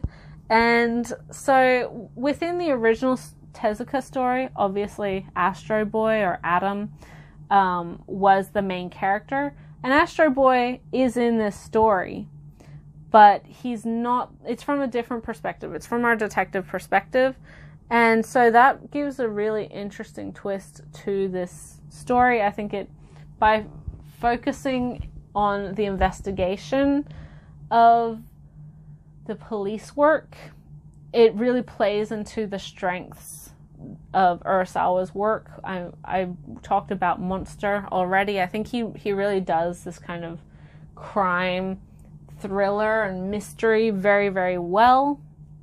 20th Century Boys, although not strictly a crime type of story, it plays into these ideas as well. So I think it was smart of him to refocus and reframe this story. And I mentioned with Monster and 20th Century Boys that I find a lot of Urasawa's works, for as much as I love them, they are a little bit overblown. Like they go on a little bit too long. I think they can be tightened up.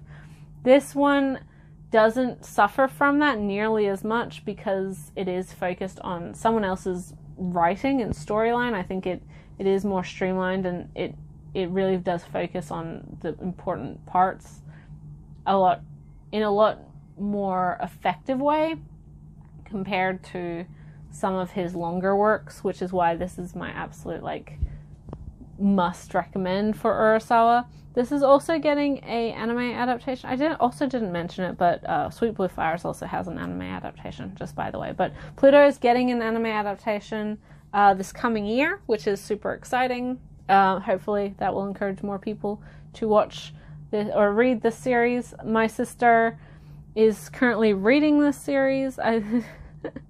She got to one part and then had to stop because it made her cry too hard. So, that's how my family is. But within the 8 volumes, it really does focus a lot on the mentality of brutality and senseless killing, and also the mentality and the pressures of being the best in your class, in your craft,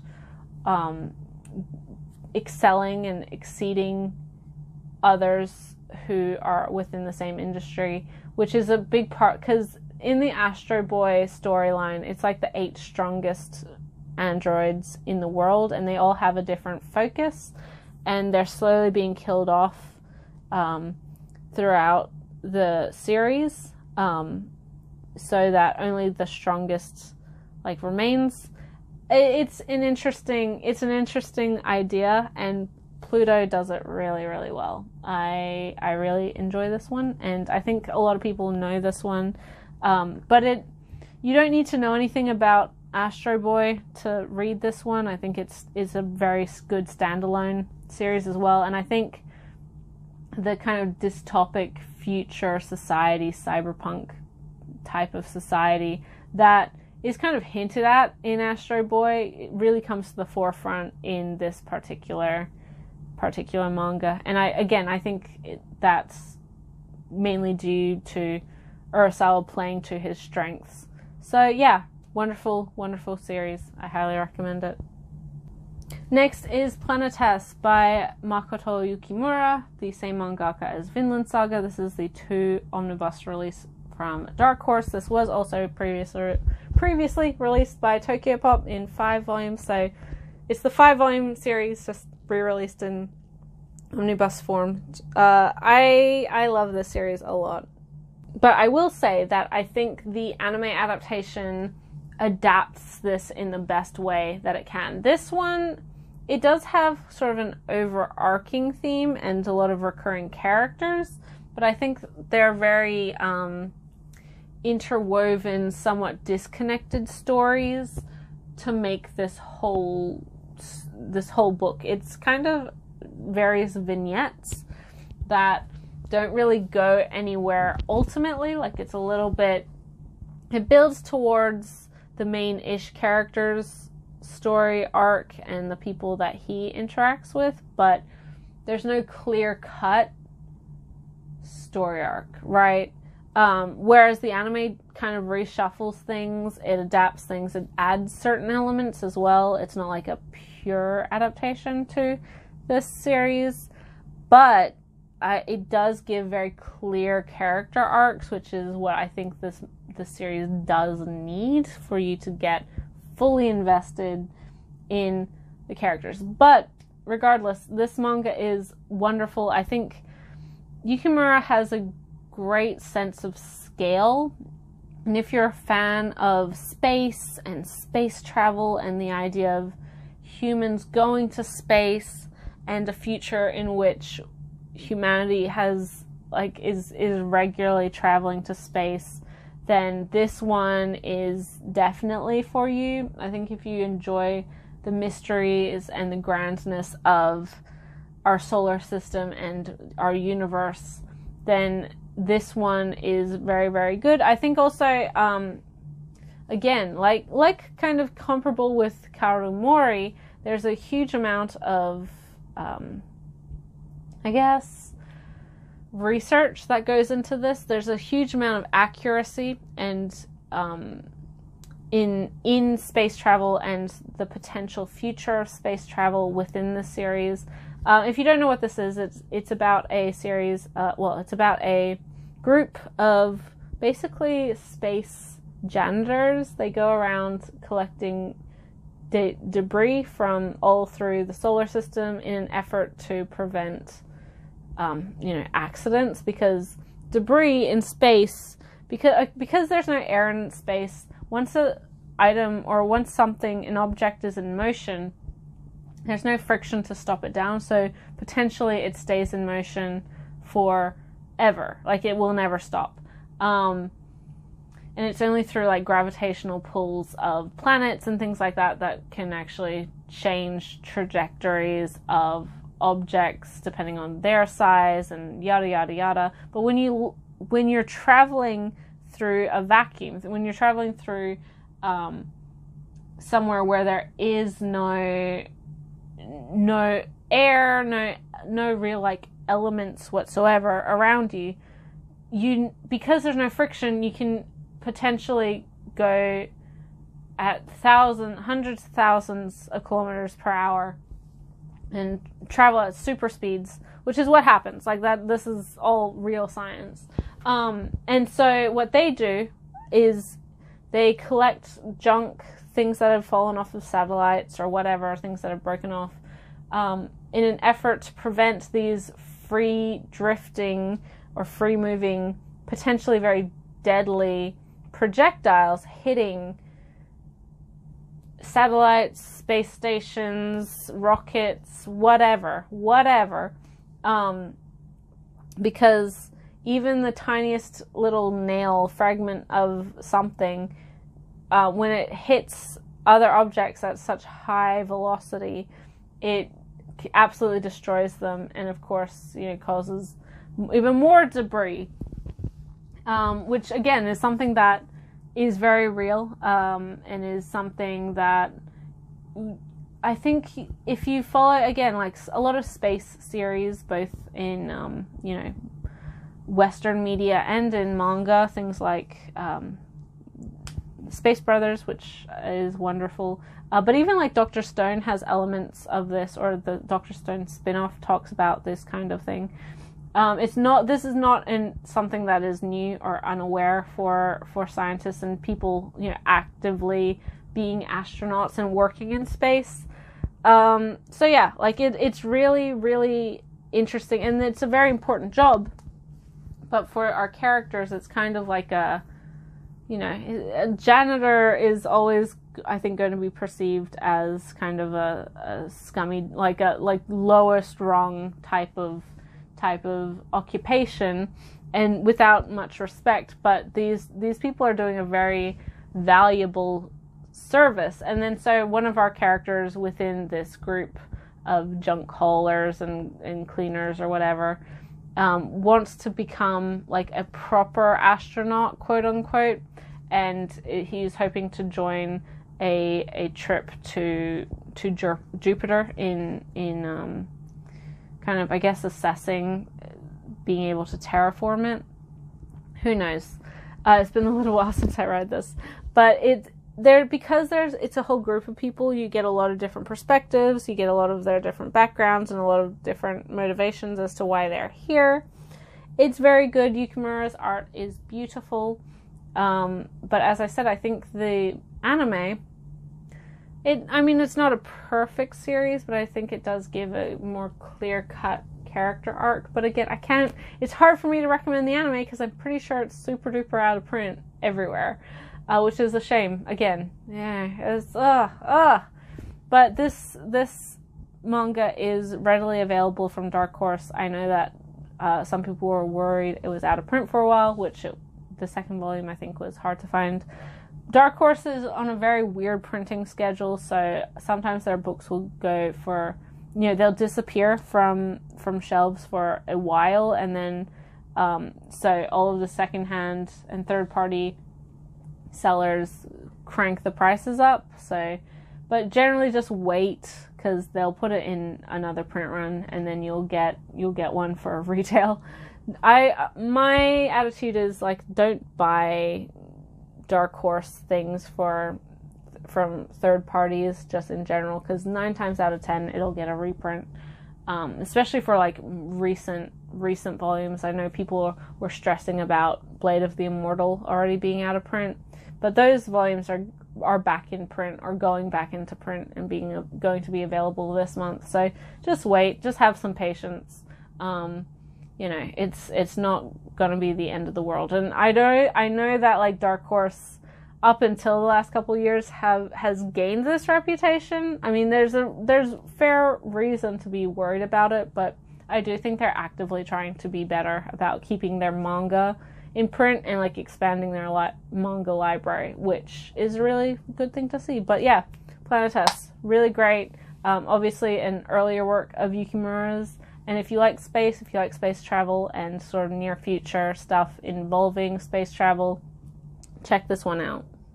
Ooh, also before I forget, with Planetes, it similarly to Children of the Sea, it really has a lot of themes of like humanity's place and role within this like huge, wide, unfeeling system. Because really, like, as a single human, our impact on the world is like totally dwarfed by the expansiveness of space, and also in Children of the Sea, of the ocean. So like, as the awareness of our own tininess in comparison to the universe is like a huge part of Planetes. And if that sounds like your thing, then check it out as well. Next is the complete omnibus of In This Corner of the World. It's just a single volume by Fumio Kono. I showed off the film adaptation of this earlier, and I also showed off another one of Kono's works. This is about a young woman and a newly wedded young woman, and her life, her day-to-day life with her husband and her husband's family in wartime Hiroshima. Well, she's from Hiroshima. Her husband and his family live like just in the town or so over. So they're right in the thick of it. Her husband is a Navy engineer, I think, and her father-in-law also works like as a naval engineer. They're not within the armed forces, but they're like manufacturers and they build ships, and that's why, if you don't know history, like this is why Hiroshima was bombed. It's because all of the Navy was getting their ships made there. Like that's why Hiroshima was a target for America. But so this is her life, her day-to-day life during the war period, and living in Hiroshima prior to the bombings, and just her personal like struggles with being, you know, a new wife, and also obviously the stress and the struggles of living in an area that was focused and kind of one of the center points of the war in Japan. It's very, very good. I do think that like with Planetes, I do think that the anime adaptation is a little bit more streamlined, and I think it adapts the best parts of this manga. But it is a very beautiful and genuine and just emotional and empathetic look at how hard the day-to-day life for the general person was in Japan during the war, and obviously the impact of the war on the general populace, and of course the impact of the bombings on the general populace. I think I said it before, but Kono has a great sympathy and empathy for those from Hiroshima, and like the city of Hiroshima and the people of Hiroshima, from a period when they really were, you know, they were struggling. And I think it's such a shame and almost disgusting in how these people were treated after the Hiroshima bombings by the Japanese. Like, they were shunned, they were, you know, the refugees were totally looked down upon and rejected by the rest of Japan, which is incredibly heartbreaking. But a lot of the story is about hope and new beginnings and finding something to live for in a very hopeless story where a lot of people weren't able to survive, weren't able to live their lives happily afterwards. There's a lot of really great moments of loss, poignant moments of struggle that, from the Western perspective, is pretty interesting to see. I think, like, I can always be a little bit, I don't want to say critical, because that's not really the right word, but a lot of the story, I talked about this with the Wind Rises and Grave of the Fireflies as well. I think there's definite reason to be somewhat skeptical as to wartime stories from Japan, just because of how Japan represents itself. But it is important to understand, like, how many people were affected, how many innocent people on both sides. You know, war, everything's fair in love and war, as they say. And, like, so many people, wartime affects so many innocent people, so many innocent lives, just by it existing, just by the function of it. And so it is very important that we do have stories like In This Corner of the World and Barefoot Gen and Grave of the Fireflies. But it's just as important to have stories like Showa from Shigeru Mizuki and Onward Towards Our Noble Death, also by Mizuki. Like, there needs to be a very balanced look at this time period. And I think Kono, rather than... I like her work in particular, because rather than, I guess, trying to justify and glorify Japan's involvement with the war and what was happening, it really is focused on the people who were impacted, who should never have been impacted. And again, like I said, and I think like with Barefoot Gen, it has this understanding of a displaced peoples and how they are just as human and normal and, you know, whatever as the rest of the population was. They were just subject to a absolute atrocity, and then unfortunately not treated nearly as well as they should have been.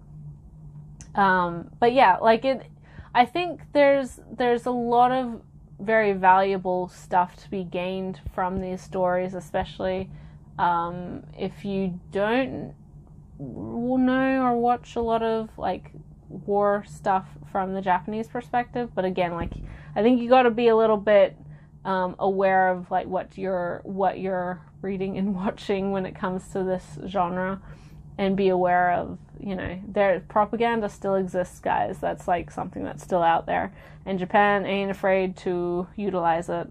But yeah, this particular story and this particular woman's story, I think it's very likable.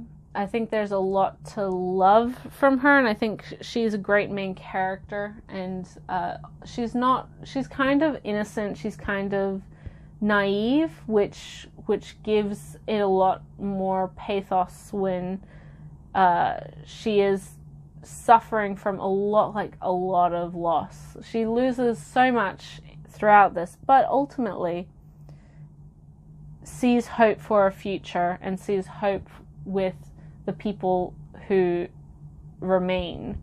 Yeah, there's some great stuff here, and it is a single volume. I know some people don't like the art style, which, I mean, their loss. I think people are like, oh, it looks too much like Peanuts. I don't like Charlie Brown and Snoopy type of thing. I don't know. I don't agree. But I think it's a very cute, kind of simple style without being, like, cutesy. And I think Kono does a great job with her stories. And I think the power of the writing should circumvent any kind of issues you may have with the art. But hey, that's just me. We all know that I like some pretty atypical art to the more popular stuff, just in general. And I'm sure you guys watching do as well. So yeah, In This Corner of the World is a pretty solid wartime look at day-to-day life in Hiroshima and the impact that the bombs had on normal people, and trying to survive through trauma and through disaster like that. Finally, for the shelf, speaking of trauma, we have Not Simple by Natsume Ono. This is probably one that a lot of people may have been introduced to Ono's work through. This is a single volume about, really it's about a young boy, or like a young man, Australian, just as well, by the way, and a reporter who has been kind of following his life, as it were. I know Ray from Whimsical Pictures doesn't like this manga, which is perfect. Like, I can totally understand why, because she dislikes it for the same reasons she and I dislike Goodnight Punpun, in that the main character, like, his life is terrible, and so many bad things happen to him, and it's kind of a senseless thing. Like, why does life have to be, like, why does so many bad things have to happen to him? Which I totally get. Like, that's not always a fun thing to read about, but I think this is a pretty interesting story about an individual's life who has been terrible pretty consistently from the day he was born up until the end of this story. And but his optimism through that, and I mean, I hate to say it, and it is kind of like, it's a very Asano-esque theming to this, but sometimes, you know, life just doesn't have, like, suffering and disappointment and bad things happening in life don't always have a purpose. They don't happen to the people that deserve it. And sometimes life is just rough, and sometimes it's really rough, and sometimes you just can't get a break from it. And I think this character's name is Isaac. His optimism, his hope throughout the series, despite that, is powerful, and I think it is worth reading. But oh man, yeah, it is like a rough read. There's a lot of dark themes to do with sexual assault and rape. There's a lot of dark themes of drug use, physical abuse, HIV. There's a lot of like very like full-on themes here, so it's not for everyone, but I do think that it is a good read. Like, regardless, I think Ono handles a lot of those themes very well, and it balances it well, and the interaction and the relationship between our main character and, well, the two main characters, and this compulsion and like this interest that this journalist has for this young guy is really interesting to see how like compelled he is with his story and the struggles that he's gone through and his attitude regardless of all of the bad things that have happened to him. I think it's a really interesting piece, and I actually like it a lot. I totally get why people would dislike this one, or why people wouldn't want to read this one. And I mean, all I have to say is at least it's only one volume compared to the 13 or whatever that Goodnight Punpun is. That's just like overwhelmingly bleak for 13 volumes in a row. At least this is overwhelmingly bleak for one volume. So, you know, but Not Simple. It's an interesting one, and I don't think a huge amount of people know about it now, but it is very easy to get. It's quite, it's not rare. I don't know if it's in print, but it's one that you can find very cheaply, from secondhand sellers and things like that. Viz put this one out, just by the way, as well, if I didn't mention that. And it is kind of an earlier work of Ono's as well, and so maybe that her art style is kind of a little bit more I want to say cartoony, but it looks kind of different to her current style, which is a lot more refined. I don't know. It's an interesting one, and I like it. I do need to reread it. It's been a little while since I've read it. On the next shelf is pretty much a huge part of my oversized hardcover manga. So we have, first is Tekkon Kincrete. This is the only non-hardcover that I have on this shelf. Or Tekkon Kincrete Black and White by Taiyo Matsumoto. This is probably the most well-known, aside from Ping Pong, of his works. It does have a film adaptation, which is very, very, very good. I talked about it when I was talking about my anime films. But this is a story of two street kids living in the concrete jungle, as it were. And their relationship with each other, the relationship with the other street kids, the various tensions amongst the Yakuza and like the adults within this area, and sort of just the bad situation that these kids are in that they don't even really realize they're in. A huge part of this story is about, the responsibility of adults to children, and also this generation of not wanting to repeat the cycles of and the bad choices of the previous generation. Really, really great. We have these two, there's never really said that they're like actually brothers, but these two kids are brothers in their own beliefs. And then we have, so the older one is black, the younger one is white. And Black's sort of the one who gets things done. He looks after White. He's responsible. He makes sure that they get fed and that they're surviving day to day. And he's also the one that goes on this larger spiral of wanting vengeance and feeling frustrated and wanting to lash out at the changes that the city is going through, and he's the one most in danger in becoming the type of adults that he doesn't want to be, and that are ruining the whole area. The vicious, kind of violent, heartless criminals that the area has become notable for.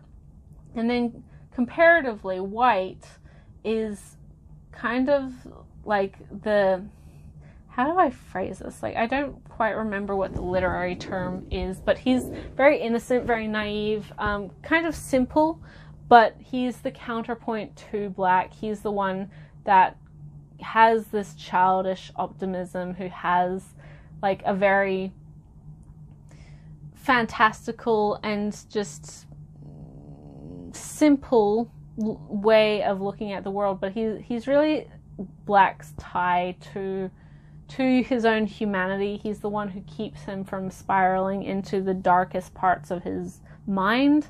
And so they function as a pair, but then throughout the series, at one point in the series, they get separated, and thus things start to go wrong. It is an incredible manga. This has had a couple releases. It had like an old Viz release where it was 2 volumes, and then they re-released it in this large all-in-one edition. There's not a huge amount of these like large big trim size things that Viz put out, sort of at the midpoint, like late 2000s, maybe 2010-ish type of period. But this one I think is still in print. You can still get it. I don't know, but it is one that I do recommend. And again, if you're a Matsumoto fan, you should read it, and you should watch the film, because it's a fantastic adaptation of the story. Next, we start with Fantagraphics Books releases, and some releases from one of my favorite mangaka. This is Moto Hagie's A Drunken Dream and Other Stories. This is a collection of her short story works. I actually bought mine secondhand. It's kind of a little bit beat up on the spine, but it's perfect. I don't really mind that. It's in perfect reading condition. But this is a collection of Hagyo's short, like, single chapter stories, some really interesting stuff all throughout her career from the 70s all the way till I think 2008-ish was the last or the most recent story that was included in this collection. Most notably is Iguana Girl, which is one of her most well-known works, and then also Hanshin Half God, which is incredible and again one of her most notable like single chapter works. So but there's a whole bunch of them, but those two I think are the ones that, if nothing else, like even if you don't like the rest of the book, those are the ones worth reading. Iguana Girl is about a girl who looks like an iguana. She perceives herself as an iguana, and her mother continually rejects her. I don't think that she looks like an iguana to everyone else, aside from perhaps her mother and herself. Whenever she looks in her reflection, whenever she looks at her body, she just looks like an iguana. And every so often she'll see other people, other just like living in society, who are other different animals, cows, bird, like whatever it is, and see them kind of be unaware of their own unhumanness. And she later finds out the relationship of her being an iguana and the issues she has with her mother. That's a huge theme in a lot of Hagyo's work, is mother issues with between mothers and daughters. Very, very relevant to her and her life, and so she writes about it a lot. But very, very, very good. Hanshin Half God similarly is about is it identical twins? And yeah, it's identical twins, but one of the girls is absolutely beautiful, perfect, glowing, and then the other, I think they may be conjoined twins. And yeah, so they're conjoined twins. One of the twins is just like a perfect, gorgeous little doll of a girl, and then the other one is basically like a husk, really no vibrancy, no life to her whatsoever. And they ultimately get separated, and the husk twin, she kind of curses her sister. She believes that her life is being slowly sucked away, her vitality is being sucked away. No. Ooh, it's been a while since I read this one as well. One of the sisters, she wants to remove the husk, like her twin, to get rid of this kind of gross, scary part of her, piece of her, and her sibling. And once they're separated, things kind of like turn on their heads and things change, and it's definitely a moral play. I can't remember exactly. It's been a while. I need to pull this one out and reread it. I'll do that later this week. But it's very, very good. Hagyo has some really interesting themes that she plays with, and this collection of short stories, she really gets to dive into a lot of the stuff that is pretty prolific throughout her works. Next is the most recent Fantagraphics books release that I bought, the most recent of Hagyo's work that's been released. This is the Po Clan Volume 1, which collects the first half of this 5-volume series, I believe. Wonderful story about, it's a European setting, vampires, very chapter, like single chapter focused, and it's told in a really interesting non-linear way about the day-to-day lives and the various people, the various interactions that these vampire siblings, family, whatever, how they exist and the various people they interact with, and how things change or don't change over time, because as vampires they don't really have perception of time because they're immortal. They don't die. It's very beautiful, very Hagio. You know, very 70s. When this was licensed, I think myself and a couple other people, we just partied. Like, we were so excited and happy about this. So we just were screaming about it for days, weeks, months, years, possibly. From the moment this was licensed up until the moment we got this first volume, there's been a lot of excitement within my circle of friends and people who I follow on Twitter for this book. It's a classic. It's one of Hagio's most well-known works, and it's so nice to have it being released in English.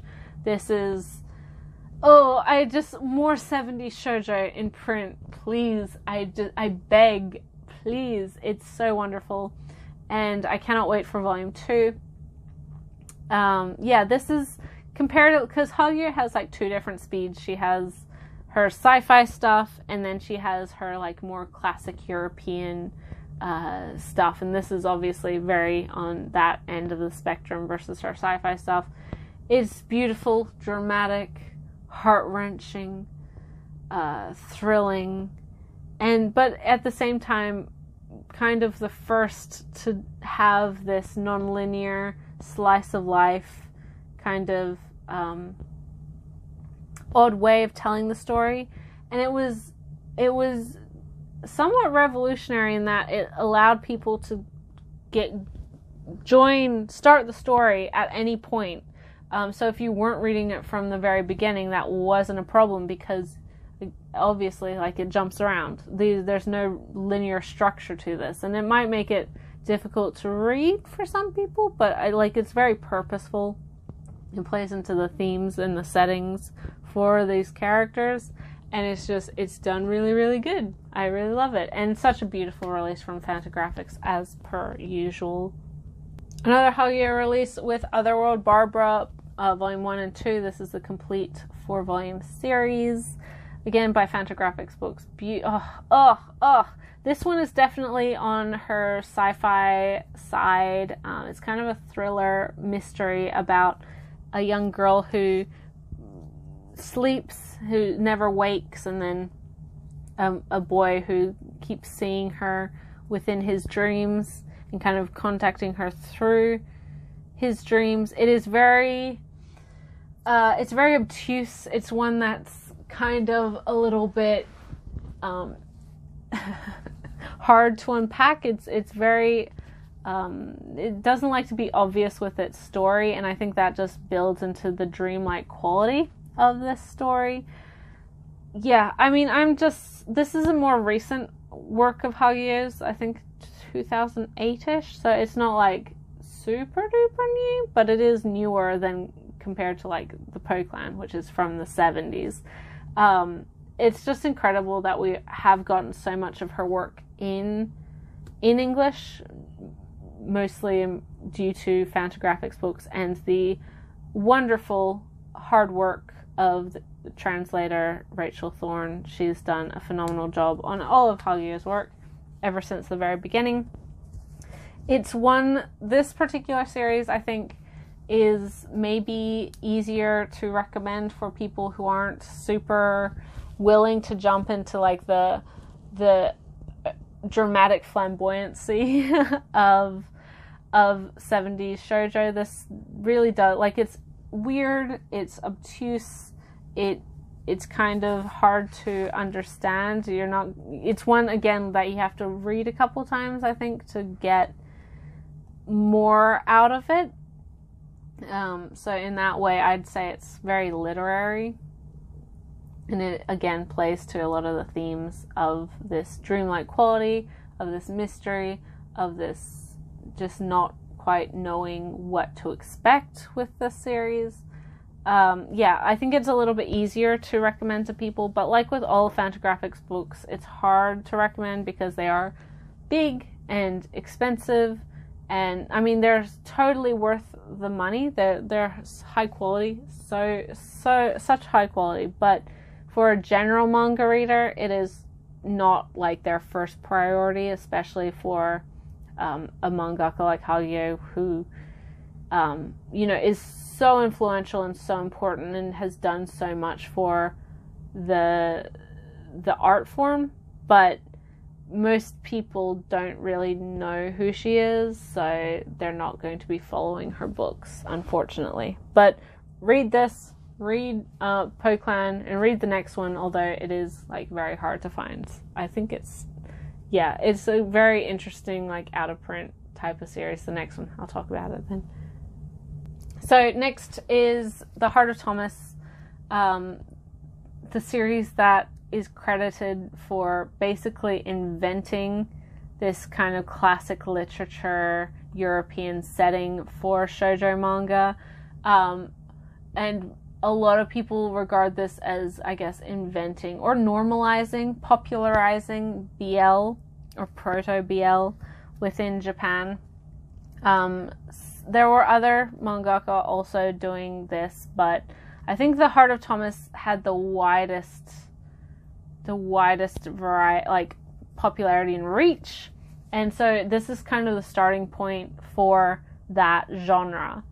In saying that, this is a 70s manga, and it's not like super duper explicit or anything, and it's quite dark in a lot of its themes. It is a drama, so be aware of that. Like, don't avoid this one because you're not wanting to read like explicit gay, sex scenes or something like you might find in a more typical BL yaoi. It's not that, but this really defined a generation and really influenced so many series that came after it. But this is a story of a boarding school in Germany, and our main character, he has returned from the vacation period to discover that one of the underclassmen has killed himself, and his letter, kind of suicide letter, kind of implies that he killed himself because his feelings for our main character were not reciprocated. So it's our main character's struggles with the guilt and feeling responsible for this young boy's death, and then also his struggles with his own feelings and acceptance of who he is, and his issues with the other boys in the school, his issues with his family and his place in his family, and then the late realization of how he truly felt about this other younger boy who commits suicide. It's drama. It's very good. It's phenomenal. Honestly, like, if you're gonna read any of Hagio's work, this and Po-clan have definitely had, and I mean, I said they were 11 as well, but that's not in print and easy to find. These are must reads, but again, like, it's out of print, but and not always super duper, like, super expensive out of print. So maybe wait if you're wanting a copy to try and get one for a reasonable price. It's so beautiful. It's such a lovely release, and it is such an important work in manga history that it's kind of a shame that a lot of people don't know about it or avoid it. It is wonderful.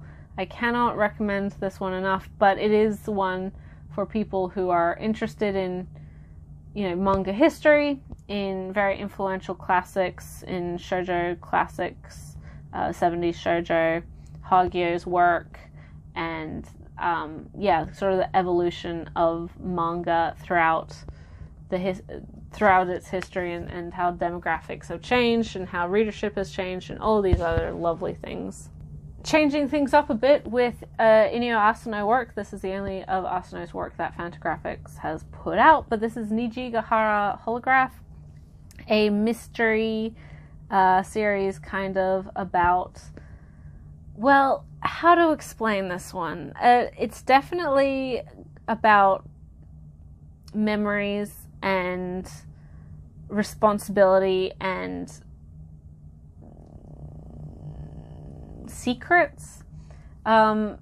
It's about in childhood, there was a group of kids who I believe like bullied one of the kids, and then that kid shows up dead, and so there's a lot of mystery as to if these other kids were involved. And then throughout the town, like mysterious butterflies or moths are showing up everywhere, and these it has been many years later, and these kids who are now adults are kind of struggling with trying to remember the full extent of it, and some who are feeling guilty, some who are wanting the truth, some who, like, there's a lot of conflict here. It is one that I think you need to read a lot of times because it's not like very clear cut to the reality of the situation. It reminds me a lot of, thematically and kind of tone-wise as well, it reminds me a lot of the digital series, or a series you can buy digitally, from Kodansha, which is Until Your Bones Rot, which, oh boy, content warning for that one. I don't get squeamish by much in manga, but that one, oh my goodness, it's a ride. So avoid that if you're not one, if you're someone who's, like, for me, I don't get squeamish by much. I listen to like a lot of true crime type of media, a lot. So I'm listening to like violent crime and murder all of the time, and Until Your Bones Rot was pretty tough to read. This isn't nearly as visceral as that, but there's definite like huge mystery surrounding this whole incident and these people's involvement, and whether or not the truth should come out and how it should come out and what is the actual truth of this situation. It's really good. It's really good. It's honestly probably my favorite of Asano's work outside of Destruction. But I think this one is also out of print. I don't know. It's kind of an older Fantagraphics release, and they don't always keep their books in, super duper available print because they're kind of a niche boutique publisher. Next we have Jiro Taniguchi's A Distant Neighborhood by Ponentmon or Fanfare. You can maybe tell that this is a flipped release, which is fairly typical for Ponentmon and for their older Taniguchi works. But this is the story of a middle-aged man who returns to his hometown after his mother is hospitalized, and whilst wandering around the streets of Tottori, or his city in Tottori, he wakes up or regains consciousness as his 15-year-old self. So he's kind of given an opportunity to relive his youth, and given the opportunity to change things in his life, make different relationships with people, and ultimately try and find the truth of the situation with his father, who abandoned the family when he was 15 years old. It's really interesting. Again, like with Again, but similarly to Again, it poses this story of like, if you're given a second chance, would you, and how would you use that responsibility, and do you really want to know the truth of the situations? Taniguchi, this and The Walking Man are by far his most well-known works, and I think for good reason. They're very powerful, and this is the best of Taniguchi. Like, there's something just very, not melancholic, but something that ruminates on the nostalgia of the situation, that as the older you get, the more aware of the rose-tinted life, the easiness of your life prior to your current, like, adulthood. But then also, if given the chance to be a kid again, how much of that was just the rose-tinted nostalgia of getting older, and how much was like actual freedom and carefree days. It's really, really, really good. I mean, how many times have I said that for this whole bookshelf? But I'm really looking forward to Ponetmon's re-release of The Walking Man. I'm hoping that they ship my copy soon, because I've seen that Amazon is starting to ship them out, and I pre-ordered it when it was announced. So hopefully, fingers crossed, I'll see it. But yeah, this is a marvelous introspective character piece about choices and the past, and also like family and responsibility and trauma. A large part of the reason that that he realizes later on in his life that his father left them is because of the experiences his father had as a younger person. And it's really, really good. Really good. And it's set in Tottori, which is not a prefecture that gets a lot of interest, but is like, I am aware of it because that's where Free is set. Me being a fangirl, but it is the least populous state or prefecture of Japan, and it's famous for sand dunes, and that's about it. Fishing and sand dunes, and just curry as well. They like their curry. But it's like interesting to see kind of quietly post-war Tottori, when, you know, it's just a small town with nothing going on. And as a young person, that this being stifled by that environment, feeling like you have to escape that, which is something that I feel, because where I live is it's a capital city, but it's it's very quiet. It's very small town. Finally, for Fantagraphics books, or finally for the shelf, is another Fantagraphics books release, another Takuko Shimura release. This is the entirety of what we got in English for Wandering Sun, so volumes 1 to 8, roughly halfway, just over halfway. I mean, I talked about this series in the last video, but this is a character story, coming of age story about two transgender kids, one who is a trans boy, one who is a trans girl. The trans girl is kind of the focus of the piece, but it is a story about the both of them, and it follows their lives and their struggles and the various things that they go through, from primary school all the way up until high school graduation. This volume 8 is middle school for them, so we don't fully, obviously, just with it being a 15 volume series in its entirety, we don't, at 8 volumes, we don't get the whole series, but we do get a solid chunk of it, and I do hope that one day we may see more, although that is very, very unlikely, unfortunately. Again, Shimura writes with such empathy. I love how she writes her characters, and for me, this was my first introduction to any kind of medium and media that portrayed trans characters and trans issues with such empathy. It wasn't used as a joke. It wasn't used as kind of a tragic story. Ultimately, it was more so just a look at these characters' lives and what they go through, and sort of the struggles of being in that situation and not feeling like you're fully yourself and you're fully how you should be. It is so good. Similarly to Sweet Blue Flowers, it is kind of a little bit of collection of vignettes, but I do think that there's something a bit more powerful into looking into these characters' lives and their personal struggles and seeing how much they change and grow over the course of the series that is very, very valuable. And I love it. I love it a whole lot. It makes me happy, it makes me sad, and I hope that someday, it might not be from Fantagraphics, but I hope someday we do see this series available in English in its entirety, legally, somewhere.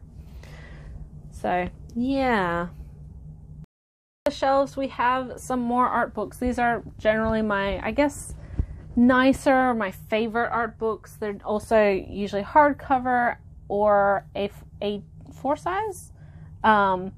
So there's not really a theme here, but You guys know me. I love my art books, and these are some of my favorite ones. So first one we have is this one, which is to do with, what is it? Atelier? Something to do with, I can't remember what this show is called, or what this manga is called, but it is available in English from Kodansha digitally. It is a pretty solid little action series set in kind of a alternate ancient Turkey type of thing, or historical Turkey. It's pretty interesting. I cannot remember for the life of me. Who knows? But it's a beautiful art book, and even if you don't read the series, then this art book, but you're an art book collector, this one is a must get, in my opinion. It is absolutely beautiful. Next to that is, what is this one? Oh, The 12 Kingdoms, which is, of course, a series that I adore. This is various artwork from the light novels and from like calendars and various things. It's beautiful, both color and black and white artwork. And yeah, I mean, I had wanted this art book for a long time, and then I finally found it cheap from Mandarake. So I'm super happy that I was able to track a copy down, because it was kind of a glaring emptiness, a glaring just absence from my collection. Next to that is one of the Shimizu Reiko's illustration collections. This is Aria, which contains various artworks, most notably from Moonchild, which is the only one of her series I think we ever got in English. Maybe. I don't remember. Well, it's the only one of her works that I have in English, if it's not the only work that... But I love her style. Oh my gosh. It's so 80s/90s. It's so perfect. She has a whole bunch of art books. I'm hoping to get some of the other ones at some point as well. What is this? These are like clear file type stuff. We have Time of Eve, one from the Kickstarter. What's this? Oh, Little Witch Academia. This is some of the key art from one of the Kickstarters. Likely. Is that? Yeah. And then oh yeah, this is for more key art for Tekken King Crate. The art book, the crowdfunded art book. And then here's more Time of Eve stuff from crowdfunding. So these are all from crowdfunding stuff. This one is the box for the illustration works for number 2 of the free, but it actually has both books in there. These are books that Kyoto Animation puts out every so often, which just has basically all of the promotional artwork for free. This book and this book, the second one, is for the first season, so Utobi Swim Club. These ones here, I can put this away. This box actually came with, it fits 2 in here because I took out the case for the drama CDs and stuff. So, you know, I just repackaged as I do. Fear not, the drama CDs are just in the other room because I like to house them together as per my general proclivities. These ones are the ones for Free Eternal Summer, so season 2. See, here we have the drama CDs, but inside we have more artwork. I'm not going to flick through the other one, but they're basically the same thing, just for artwork for season 2. And I don't think, maybe. So here's the cover of season 2. So we got Rin and Sosuke. Then we have this one, which is another one that Animation Do or Kyoto Animation put out for season 2, the movies. So I'm waiting on the season 3 one, basically, is what I'm trying to get at. Next is Jiro Taniguchi's art book, which is beautiful. A collection of a bunch of his works, which is always good stuff. Some of his quiet stuff, some of his really weird sci-fi stuff. Yeah, I mean, phenomenal creator, phenomenal artist, who has since passed on. But really happy that I was able to get that art book. And it is heavy, like it's heavy on hardcover. Next to that is the Tagamibachi art book, Shine. I don't even necessarily like Tagamibachi a huge amount, but I love Asada's art style. I love his color work. Oh my gosh. There's nothing inherently wrong with Tagamibachi. I didn't love it as much as other people do, I think. But I love the color. I just love his coloring. And blues and purples, like that kind is such... Like, that's exactly my thing. This is his other art book. This is just, like, general illustrations that he put out. I'm going to be a little bit careful because it's kind of... There can be a little bit of nudity and stuff in here. Yep, like that one. This is one of his other series. LCKBC Basketball Club, something like that. So a lot of artwork from there, but... also just kind of his general artwork, which is pretty cool, and really happy to have that. Yeah, as I said, I'm not necessarily a huge fan of his manga, but I do really like his art, which is why I have his art books and not his manga. Next is the Viz release of the complete art of Fullmetal Alchemist, which collects all 3 volumes of art book stuff, Murakawa's art books. This is just the English language release of the Japanese release, which is pretty much the same, has a different art cover. Then we have the 2 Soul art books by Atsushi Okubo. I like Okubo's style. I think there's a lot of real creativity, and I really... Soul Eater has some really interesting ideas, but oh man, I said with earlier...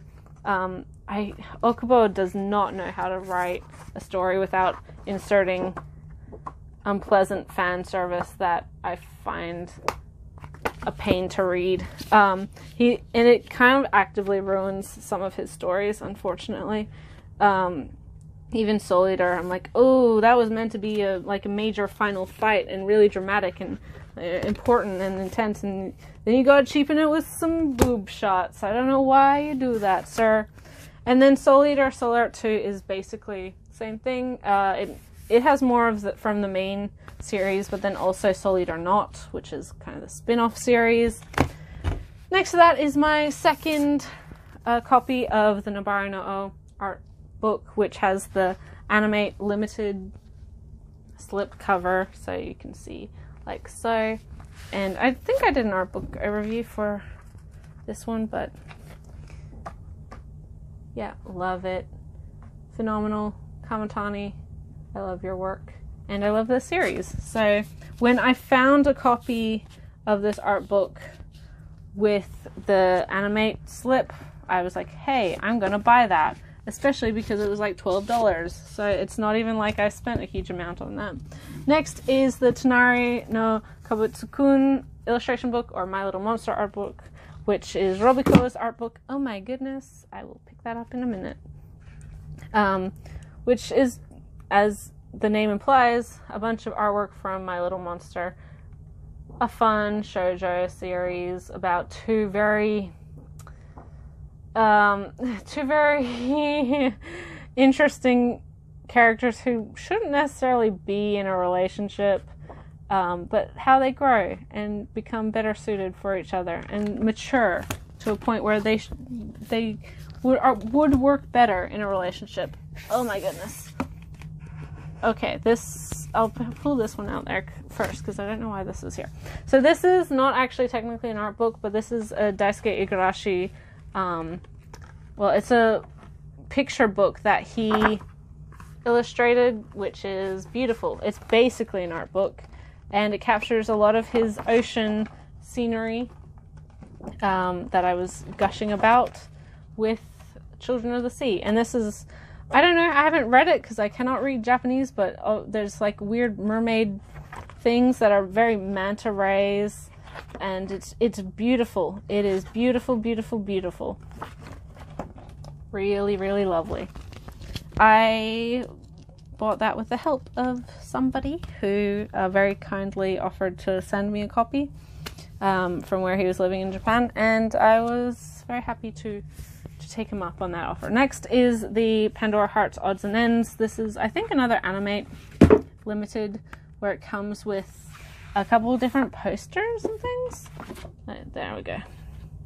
And maybe the slipcover. This is one of the art books, oh my gosh, that did get a English release from Yen Press. But, I mean, I just bought the Japanese release before Yen even put out this release. I mean, as you can imagine, this contains artwork from Pandora Hearts and also Crimson Shell, which is this one. I really like this art book because it really uses the cutouts here. Like, oh my gosh. Then you can see, oh my gosh. Which is pretty cool. I wish more art books did that, but it's not, it's not a necessity. But it is a pretty cool thing. Now let's fix this. Because we've got the next Pandora Hearts art book, which is for the second half of the series, or the later parts of the series.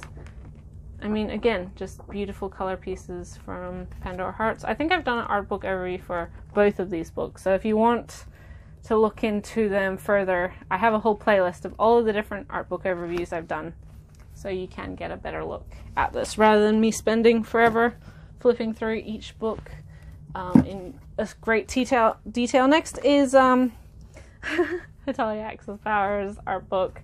This is the first one, Art Stella, which just has character artwork of the various characters / countries of Hetalia. And if nothing else, for all of the issues that I have with Hetalia, Himuraya Hideka's has a really appealing art style. Like, I really like his character designs. And, I'm allowed to have my dark weeby past. And then this is the second art book from Hetalia, which is Arsol, which again, pretty much the same thing. And I like these books because there's certain points where with the chibis, they'll have all of the different characters that all the different countries that he's designed. And if you're a nerd who followed Hetalia for way too long, like me, you can name them all. And I liked that, at least in the comics, there was countries that didn't show up in the anime, or didn't show up in the anime for a long time. Couldn't show up in the anime because of political tensions, things like that. Like, there's a Korea, and a Romania, and a Thailand, and all of these other characters, which are like countries, but because Japan is just the worst sometimes when it comes to countries, they weren't included. Here's Australia. Australia, right there. I always liked Australia. I mean, I live in Australia, that's why. But I don't know. It was just appealed to me that Australia existed, and so did New Zealand. He is down here. Look at him with his curly sheep hair. Yeah, interesting. But yeah, oh my god, Hetalia is a blast from the past. Not something I revisit very often, if at all. Next is the Mushishi art book. This is super duper out of print. I was super lucky to buy it when I did. And obviously contains artwork from the series. Oh my gosh, some of the most beautiful pieces ever. I did an art book overview of this one, so if you want more in-depth look at this, then head on over there. But oh, it's so gorgeous. I love it so much. As per expected of me, who loves Mushishi just in general so much. Next is, oh my gosh, another favorite. This is my Descending Stories art book. So Haruko Kumata, her work. A bunch of stuff from Descending Stories. That is the main theme for this art book, and it is so beautiful. Did I do an art book for this one? I don't remember. Yes, I did. I remember, because I remember taking the photo for the thumbnail, which is a weird thing to remember. And then these are, this is from The Great Passage, which is a wonderful anime, and I don't know if these are from the novel. Who knows? But it's because she did the character designs for the series, I'm pretty sure. It's not a manga, it's a novel. And I think the anime character designs were based off of her stuff. And then we've got some of just her other stuff. Oh, a little bit of her BL stuff, but most of her BL stuff is in her BL-centric art book. I really like her art style, unsurprisingly, and this art book is beautiful. And I don't know if you can still get it, but I would highly recommend it from Mandarake if you're looking for it. Next is, Ayakano from, so this is the art book for Requiem of the Rose King. And man, art is gorgeous. This is another one where I've done an art book overview for it, I'm pretty sure. I love it. Beautiful, beautiful, beautiful, beautiful. I love just the vibrancy of the color work and the detail of these pieces. The composition. Oh, they're pieces of artwork. Oh, I love this one of Henry. Yeah, needless to say, I gain a lot of joy from my art books, especially for series I adore, like this one. Phenomenal book. Next is, this is probably one of my oldest art books that I have. This is for Spice and Wolf, the original 17 light novels. And, beautiful. I really like Ayokawa's art style. I really like the artwork of the novels. I think it is very, very beautiful. I think it captures the setting very well as well. There's more recent art books for this series, but they are very out of print and hard to find, so I do not own any of them. But this one is a pretty, it has majority of the stuff that I'm interested in. Anyway, next is a English release of a art book. This is the D. Gray Man art book, Noche, by Katsura Hoshino. So this is just various artwork from D. Gray Man, which is a series that I kind of follow. Like, whenever it's off of hiatus, I kind of read the newer stuff. But I read a solid chunk of it, like 20 volumes, in fairly quick succession, and then I took a break, and then by the time I got back to it, I forgot everything. I was like, what is going on? Who are these people? I need to reread it at some point. But it is a really interesting, solid, like, action series with a supernatural element. I think the fact that it went on hiatus and is still currently, like, always on and off of hiatus kind of hurts its popularity, but it was super duper popular for a long time there. Kind of catching the hype train, the wave of interest from shonen of this type when, Fullmetal Alchemist, the original stuff was big and interesting, and I think it's of that era. I'd like to see this end someday.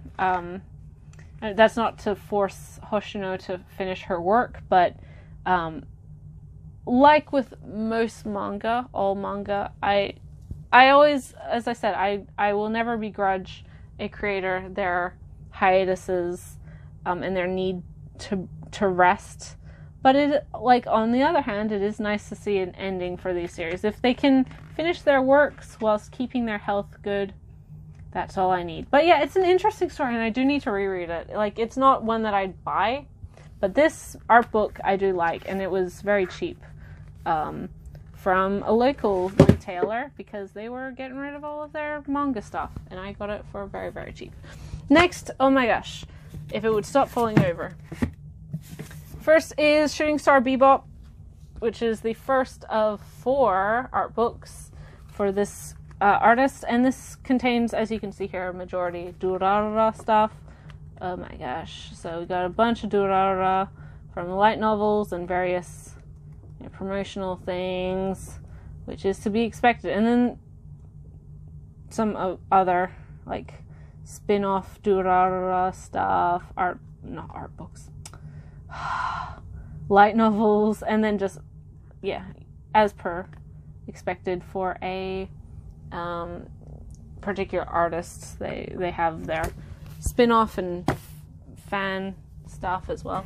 And then we have Shooting Star Carnival, which is the follow-up, which is Yozakura Quartet, which is a manga series that they work on. And you can buy digitally. You can buy the first, like, 8 or something volumes in print, but they're old Del Rey releases. It is available up to date, like old 20-something volumes from Kodansha, digitally. So this is a bunch of their work on that series, and of course other series. They've got a pretty striking style. I like how they draw character eyes, which might be a bit weird thing to say, but yeah, that's an interesting thing. They do also have a D and E one as well, which I do not own, which I do hope to get. So I also have the 3 Japanese single releases for Fullmetal Alchemist. So this is basically all of the artwork that's in the new Viz release, like complete artworks set, and also the Japanese release. But this is the first one that came out ages and ages ago. The second one looks like this, and the third and final one came out way later after those ones, and is like the last part of the story. And I've done art book reviews for all of those as well, so you can dive into them properly there. Next is Pseudomorph of Love, which is Haruko Ichikawa's art book for Land of the Lustrous. Oh, it's so beautiful. Oh, I talked about how much I love the art style for Land of the Lustrous and just Ichikawa's work in general. And never is it more striking than when you can get an art book and you just, oh, look how beautiful that is. It's phenomenal. And then here's some more art pieces for her short story collections and stuff. Oh, I love it. Man, I love her interest. Like, she does such cool like body horror stuff as well, which is totally my thing. Like, this in particular is like, oh, it's really, like, some people may be grossed out by that, but I find it really appealing. There's a way to do that without being, scary. Oh, just look at that. Look at that. It's so phenomenal. It's like movie stills. I don't know. It's just entrancing. And then, speaking of Land of the Lustrous, this is the animation studio's art book for this series. So all of the artworks that they did in preparation to make the series. Look how beautiful that is. So again, like, the series is phenomenal as an anime, and this is all of the art direction, all of what they would have used to visualize making this series. It's so amazing, and I think you can only buy this from their online shop, which is how I bought it. Totally worth the money. Absolutely phenomenal. Look how striking that is. And if you're an artist, I do really recommend just how this book, just to see how they compose shots and how they use these silhouettes, and just, it's so beautiful. Yeah, needless to say, I'm a big fan. And Orange, if they put out another art book for Land of the Lustrous, or any of their, like, titles that they work on, their recent ones being, what is it called? Beastars. Like, I'd be all over that. Sounds like a good time. And then we have Yu Hakusho. This is the only of Togashi's works that has an art book, I believe. And, I mean, it's just bunch of Yu Yu Hakusho artwork. Again, another one that I've done an art book overview on. Oh, I really like the 90s styles. This is all artwork from 1990 up until 1994, and then I think the later part is stuff that he did afterwards, like after Yu Yu Hakusho was finished. And you can kind of see how it changed. But yeah, some really, really great stuff. Yeah, you can see here. 2004 to 2005, which is kind of the more recent stuff, and then later is the 1990 to 1994. So a bit of a gap, but really interesting to see all of his works and to see how his art style changed as well over a decade. Oh my gosh. Then we've got Baccano art book, which is basically, as it says, different artists for Baccano compared to Durarara. And I really like the Baccano artwork. I think that this particular artist really grew over the course of the series. And yeah, there's some phenomenal pieces. Plus, I'm just a big sucker for Baccano. I think it has a great cast of characters. It's very fun. And I think they're very well designed and striking. It works very well for the setting. And I think they did a good job as an illustrator. But yeah, so we have that one, which is a hardcover. This is another one of my first art books that I ever got. And I think this is a Mandarake purchase. Either that or eBay. I don't know. It has been so long. And then finally is the Taiyo Matsumoto art book, which is wonderful, wonderful, wonderful, wonderful. This is the more recent of his art books, I believe. He has a couple others, but bunch of stuff for just various different things. And I love the different art styles. I mean, this really showcases Taiyo Matsumoto's differing styles and his wonderful versatility. I adore it. I adore it. And you can see there's a bunch of Cats of the Louvre here. Oh, it's so good. I'm pretty sure there's some Sunny stuff in here. There's Ping Pong in black and white. So yeah, you get a bunch of everything in here. Definitely worth picking this one up if you are a fan of his titles. There's Sunny. And there's more Sunny. There's some great stuff in here. And I highly recommend it. It's very, very, very, very good. And that's it. I'm going to have to put all of these art books back into here, but I do have some more to show off, so it shouldn't be too long. Give me a second. Next, apologies for lighting in this room, but it is a different setup from the other room. So this one is volumes 1 to 15 plus the extra volume of Mars by Fuyumi Soryo. This is a highly dramatic teen romance story about a quiet, shy, good girl artist and her love affair with a pretty bad boy motorcyclist who skips class and all these other things. It's very good. This was released by Tokyo Pop, so 1 to 15 plus, Horse with No Name, which I think is, it has the Mars title on it, but I don't remember how it plays into the series itself. It might not even play into the series. I don't know. Who knows? But this is an older series. It's very out of print, but you can read it in its entirety digitally, legally, from Kodansha. It's on Comixology and Kindle and stuff like that. So give it a look. It's very much like the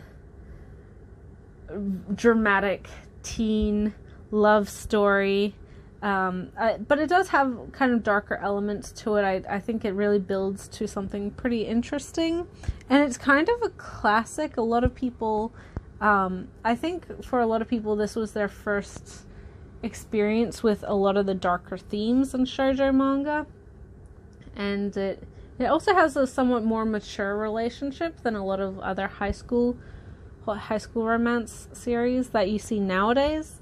It's very 90s, which is not a bad thing. But my books are kind of a little bit beat up. They're a mix of, and I think they're all, I bought them all from the same seller, but they're all various levels of library quality, so do with that what you may, or maybe I pieced them together. I don't know. It is hard to get this series in its entirety in print. Not impossible, but you're not going to find any new books in perfect quality unless you buy them directly from a seller someone who's really looks after their books and is downsizing their collection, or a relative's collection or something. But yeah, really interesting one, and one that I would recommend you read, but through digital means, legal digital means, if you so wish, and maybe try it out that way before dumping a whole bunch of money into it, because as I said, it is older, it is out of print, and it's not like the most, like, I don't think it's a must read, but it definitely is iconic for this era of manga, and it's a pretty fun time. Fun being relative. Next is, or finally for my more normal quote-unquote manga, is Ottoman, the complete series 1 to 18. This is Aya Kano's earlier work about a high school boy and girl. It's like a rom-com series, but our main character, the guy, is what is regarded as an ottoman, and so he's a guy with girly interests, but he's also, he has to hide his interest in girly things, cooking and sewing and cute desserts and stuffed animals and whatever, because his mother, and this show is like kind of its age. It hasn't aged super duper well, but I do think it does some interesting things, and I do think it has some kindness towards some of the issues that you don't see a lot of in manga of this era, and I think that echoes in her more recent work, Requiem of the Rose King. But our main character, he has to hide all of his girly inclinations because his mother is incredibly strict on him being like the perfect man, because his dad left the family, left the mother and himself, because he, or should I say she, didn't feel comfortable being a man anymore. So there's obviously what the manga doesn't really have the language for, because of its age, is that his father is a transgender woman. So the mother kind of gets really upset over this and has kind of a crisis and mental breakdown, and so she's very forceful about her son being like a true man, a man's man, whatever else, which is not cool. But he slowly learns to be more comfortable with his sort of girly interests after befriending and later kind of romantically getting involved with a girl in his school who's kind of a real tomboy, bit of a brute. She really likes fighting. Her dad raised her in a dojo, so she's very like into martial arts. She's very strong, and she's not afraid to like be herself, and it encourages him to be himself. And so there's a lot of really interesting explorations of gender and gender expression in this story, which haven't aged perfectly, just because I don't think any shoujo manga of this era has aged perfectly. I think there's a lot of issues with it, but I do think it's better than most. And I will say that the way that they handle the trans character in this, or what is implied to be a trans character, being our main character's dad, is really is way more empathetic than I would expect, and it's done fairly well. So it's not like, I wouldn't recommend this to everyone, but if you like a lot of the gender stuff in Aya Kano's more recent work, you probably enjoy this one. It is very funny. It's a pretty solid rom-com in its own right as well, just by the by. And so it is pretty entertaining. Somewhat problematic, but pretty fun regardless. And it's interesting to see how similar themes show up in mangaka's works, despite being kind of totally different from each other. It's a pretty cool thing to see. Next we have some display figures, first being Hinata and Kageyama from Haikyuu. These are both prize figures. They would have been, well, prizes in like not a gachapon, that's not the right, claw machine game. And they're really nice. They're really big as well for their price, really highly detailed. Probably the best prize figures for these characters, and definitely worth the money if you can track them down. They're a little bit older now though at this point. More prize figures for Haikyuu with the two managers from Karasuno. Yeah, I really appreciate that for this line of prize figures, they even made the girls, which is not always a common practice for male sport series. I love both of these girls. They're really great characters. They're really fleshed out. They really add a lot to the series. And not just like as a romantic interest, because neither of them are really romantic focus for these characters, which is pretty cool. I think if you can track them down, because I don't necessarily think these two would be super hard to find, but this whole line is pretty good. I didn't buy them just because I have Nendoroids and stuff, but they're adorable, and they pose pretty well together. I just put them on a different base, one of the Nendoroid bases, because their actual bases are big and bulky, and I wouldn't be able to pose them together if I used them. So just a bit of my ingenuity and engineering for these two. Just a bit of an aside, but I've actually pulled these out of my car just the other day because I'm selling that car. Well, I'm scrapping that car. But I actually have, oh my god, they're so beat up because they've been in my car for months. But I have the soundtrack and the insert song collection for Yuri on Ice. So this is the soundtrack, which is all of the music from the show, including, you know, some of the stuff that is probably recognizable as just like actual music for the show, not the insert songs. And then I have the insert song collection, which I owned before that. This was released before that, and this is all of the different skating songs for the various skaters in Yuri on Ice. And this is the one I listen to the most because, well, why wouldn't you? It's got all of my favorite tunes from one of my favorite shows, and it's a good CD. It's really interesting to see the diversity of music in the show just through the music like this. Or diversity of the performances, I should say. Diversity of the music. Diversity of the performances. And that, I think, is... No, one more thing to show off, and then I'm done with this video. Hooray!